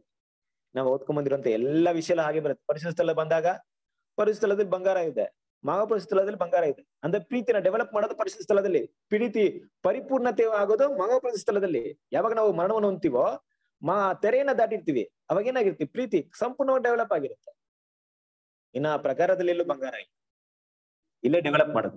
ನಾವು ಡೆವಲಪ್ ಮಾಡುವಂತ ಗುಣಗಳು ಎಲ್ಲಿದೆ ಅಂದ್ರೆ, ನಮ್ಮ ದೈವಿಕ ಪ್ರೀತಿಯ ಗುಣಗಳನ್ನ ಇಲ್ಲೇ ಸಭೆಯಲ್ಲಿ. ಅದಕ್ಕೆ ಬ್ರದರ್ ಒಂದು ಪಾಯಿಂಟ್ ಹೇಳ್ತಾರೆ, ಟೈಮ್ ಆಯ್ತು ನಾನು ಮುಗಿಸ್ಕೊಡ್ತೀನಿ. ಏನ್ ಪಾಯಿಂಟ್ ಹೇಳ್ತಾರೆ ಅಂದ್ರೆ, ಅದ್ ನೀವು ಓದಿ 6th ವಾಲ್ಯೂಮ್ ಮೇಲೆ ಓದಿ. ಬ್ರದರ್ ನಮ್ಮ ರಾಜನ ಕೂಡ ತೆಗೆದಿರ್ತಾರೆ, ಮೋಸ್ಟ್ಲಿ ನೀವು ಕೇಳಿರ್ತೀರಾ, ಮಾಡ್ತಾ ಇರ್ಬೋದು. ಇನ್ನೊಂದ್ಸರಿ ಕೂಡ ಓದಿ. ಬೇರೆಯವರು ನನ್ನ ಬಗ್ಗೆ ಕೆಟ್ಟದಾಗ ಮಾತಾಡಕ್ ನಾನು ಇಷ್ಟಪಡ್ತೀನಾ? ನನ್ ಬಗ್ಗೆ ಬೇರೆಯವರು ಕೆಟ್ಟದಾಗ ಮಾತಾಡ್ದಾಗ, ವಾವ್ ಏನ್ ಬ್ರದರ್ ಇಷ್ಟು ಚೆನ್ನಾಗಿ ನನ್ ಬಗ್ಗೆ ಕೆಟ್ಟದಾಗ ಮಾತಾಡ್ತಾರೆ, ತುಂಬಾ ನಿಮ್ಗೆ ನೋಡಿದ್ರೆ ಖುಷಿ ಆಯ್ತು, ಸಂತೋಷವಾಯ್ತು ಅಂತ ಹೇಳ್ತೀನಾ? ಹೇಳ್ತೀನಿ ಅಲ್ವಾ? ಅಂದ್ರೆ ನೀವ್ ಯಾರು ಬೇರೆಯವ್ರ ಬಗ್ಗೆ ಕೆಟ್ಟದಾಗ ಮಾತಾಡ್ಬೇಡಿ. ಬೇರೆಯವರು ನಿಮ್ಮ ಹೆಸರನ್ನ ಹಾಳು ಮಾಡ್ಬೇಕಂತ ನಾನು ಏನಾದ್ರು ಇಷ್ಟಪಡ್ತೀನಾ? ಬೇರೆಯವ್ರು ನನ್ನ ಹೆಸರನ್ನ ಹಾಳು ಮಾಡಿದ್ರೆ ಸಂತೋಷ ಪಡ್ತೀನಾ? ಹಾಗಾದ್ರೆ ನಾನ್ ಯಾರು ಬೇರೆಯವ್ರ ಹೆಸರನ್ನ ಹಾಳು ಮಾಡಬಾರ್ದು ಅಲ್ವಾ? ಹಾಗೆ ನಾನು ತಪ್ಪು ಮಾಡ್ಬಿಟ್ಟೆ, ಒಂದ್ ಬ್ರದರ್ ಗೊತ್ತಾಯ್ತು, ಆ ಬ್ರದರ್ ಏನ್ ಮಾಡ್ತಾರ, ಅಯ್ಯೋ ಬ್ರದರ್ ವಿಷಯ ಗೊತ್ತಾ, ಈ ಬ್ರದರ್ ಈ ಸಿಸ್ಟರ್ ತಪ್ಪು ಮಾಡಿದ್ರು ಅಂತ ಎಲ್ರಿಗೂ ಹೇಳಕ್ಕೆ ನಾನು ಇಷ್ಟಪಡ್ತೀನಾ, ಅವ್ರ ಎಲ್ರಿಗೂ ಪ್ರಕಟಣೆ ಮಾಡ್ಲಿ ಅಂತ ನಾನು ಇಷ್ಟಪಡ್ತೀನಾ? ನನ್ ತಪ್ಪು ಈ ಬ್ರದರ್ ಗೊತ್ತಾಯ್ತು, ಈ ಬ್ರದರ್ ಕ್ಲೀನ್ ಆಗಿ ಎಲ್ಲ ನೋಡ್ಕೊಂಡ್ಬಿಡ್ತಾರೆ, ಎಲ್ರು ಏನ್ ಮಾಡ್ತಾರೆ, ಎಲ್ಲಾ ಬ್ರದರ್ಸ್ಗೂ ಇನ್ಫಾರ್ಮೇಶನ್ ಕೊಟ್ಬಿಡ್ತಾರೆ, ಅಷ್ಟೇ ಸಾಕು ಅಂತ ಇಷ್ಟಪಡ್ತೀನಾ? ಪಡಲ್ಲ. ಹಾಗಾದ್ರೆ ಬೇರೆಯವ್ರ ತಪ್ಪನ್ನ ನೋಡ್ದಾಗ ಕೂಡ ಅದನ್ನ ನಾವು ಬೇರೆಯವ್ರಿಗೆ ಎಲ್ರಿಗೂ ತಿಳ್ಸ್ಕೊಳ್ತಾ ಇರ್ಬಾರ್ದು. ಅದು ಬಂಗಾರದ ಗುಣ ಅಲ್ವಾ? ನಾನ್ ತಪ್ಪು ಮಾಡ್ದಾಗ ಬೇರೆಯವರು ನಾನ್ ತಪ್ಪು ಮಾಡ್ದಾಗ ಸಹೋದರೊಬ್ರು ಕ್ಷಮಿಸದೇ ಇರ್ಬೇಕು, ಕ್ಷಮಿಸದೇ ಇಲ್ಲ ನಿನ್ನ ಅಂದಾಗ ನನ್ಗೆ ಎಷ್ಟು ನೋವಾಗುತ್ತೆ ಅಲ್ವಾ? ಆ ಒಂದು ವಿಷಯ ನಾನು ಇಷ್ಟಪಡ್ತೀನ, ನನಗೆ ಕ್ಷಮಿಸದೇ ಇಲ್ಲ ಅವರು, ಹಾಗಾದ್ರೆ ನಾನು ಕೂಡ ಬೇರೆಯವ್ರನ್ನ ಕ್ಷಮಿಸದೇ ಇರ್ಬಾರ್ದು, ಕ್ಷಮಿಸ್ಬೇಕು.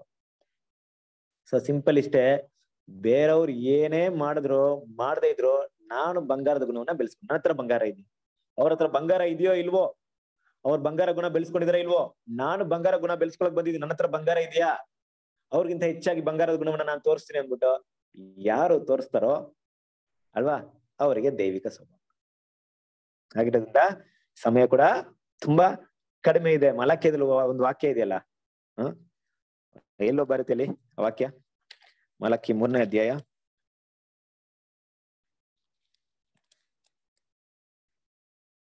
2ನೇ ವಾಕ್ಯ ಓದಿ.